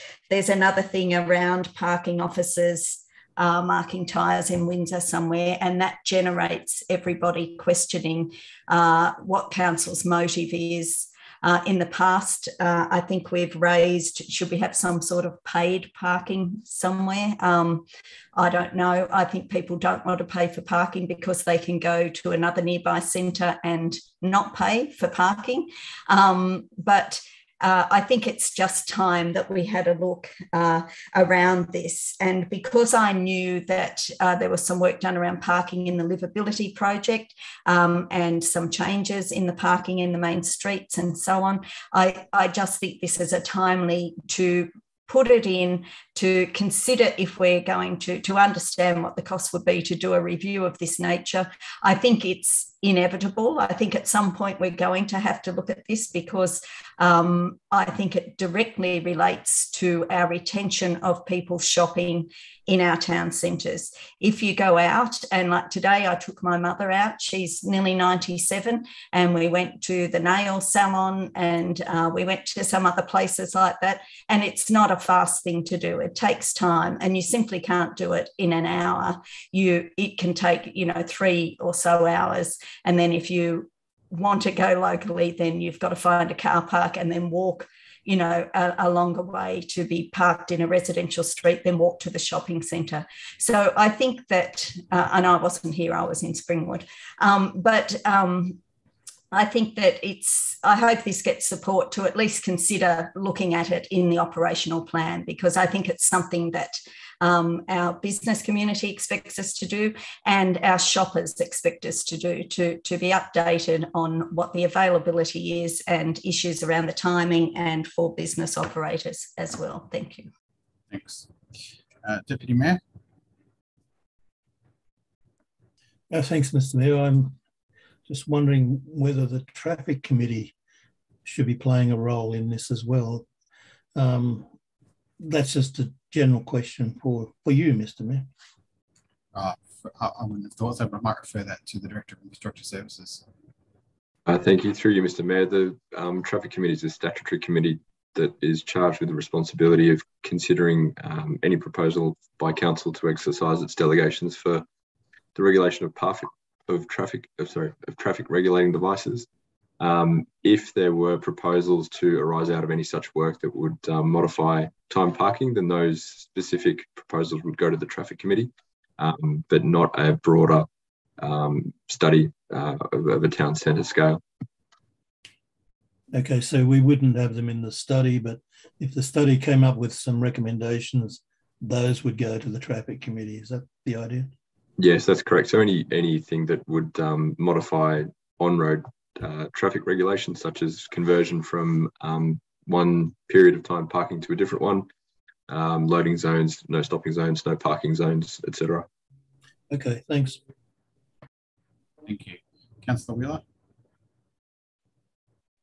Thanks, Mr. Mayor, and I want to thank Councillor Lyons Bucket for bringing this to council. This has been an ongoing issue in the time that I've been on council. It was raised repeatedly during the Town Centres Working Group, and it comes up over and over and over from both business owners and people using our town centres. I had many conversations with the previous Director of Infrastructure about some sort of interim measure to address this. I know we're looking at parking in the town centres work with the city deals and livability funding, and I know that that's one of the things that we hope that is being addressed in that work, but we can't wait. This is impacting businesses, and it's also people are also getting fined. And it's easy to say someone should just people should just move their cars, or people should just be more careful. But I think anybody who's lived here for any length of time has probably had a parking fine because they just haven't realised how short some of the timeframes are. We've also got some real inconsistencies with some parking areas where you can have a 4-hour limit in one spot and a 2-hour limit in another spot, and come out, as I did attending a council function, to $160 fine because you incorrectly parked in the 2-hour spot and thought you had a bit more time on your hands. I paid that fine, but it did hurt. So I think we need to move on this. I don't think we can continue to kick this can down the road. The other issue that I discussed with Mr. Organ when he was still here is bringing in some sort of timing mechanism that means that you can't move your car within a car park. So one of the business owners in Richmond, who's in one of the malls there, reports that the employees of Services New South Wales come out and swap their cars over at lunchtime, which means that those car parks are never really empty in that large car park at the back of I think it's Park Mall that runs through to the park, so that would make sense. And so when shoppers come, and they don't want to be there for a particularly long time, but they want to go to a string of small businesses. So they're not in and out in 10 minutes. They want to go to the butcher and the fruit shop and possibly round to the post office. And and these days you can get stuck in the post office for a good half an hour just picking up a single parcel. So I think we need to, and so to not be able to park, but to have a decent load that you want to carry, it's onerous to lug it down to Francis Street where there's untimed parking. It's too far.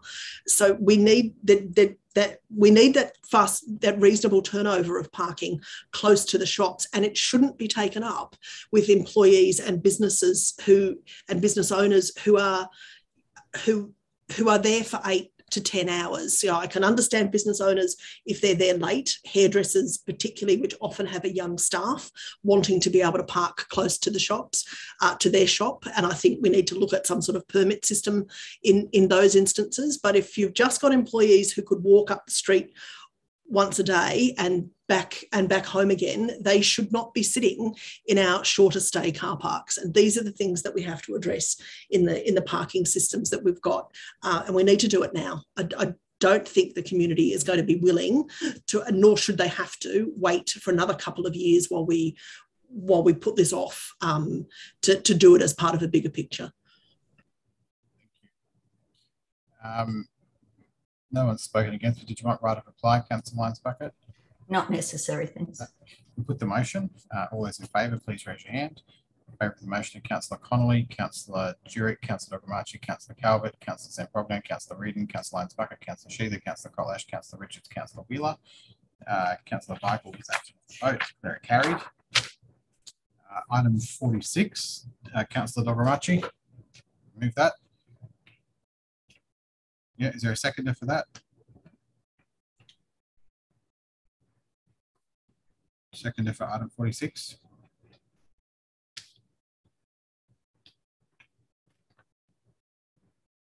No, I think it fails for a seconder. Item 47. Move that, Councillor Dogromachi. Yep. Is there a seconder for item 47? No seconder, it fails as well. Item 48, response to councillor questions taken on notice. Any questions there? No. Can I have a motion to go into confidential? Thank you. Moved Councillor Richards, seconded Councillor Kotlash. Any discussion? No. Put the motion. All those in favour? Against? Declare that carried. And we'll wait till we're in confidential.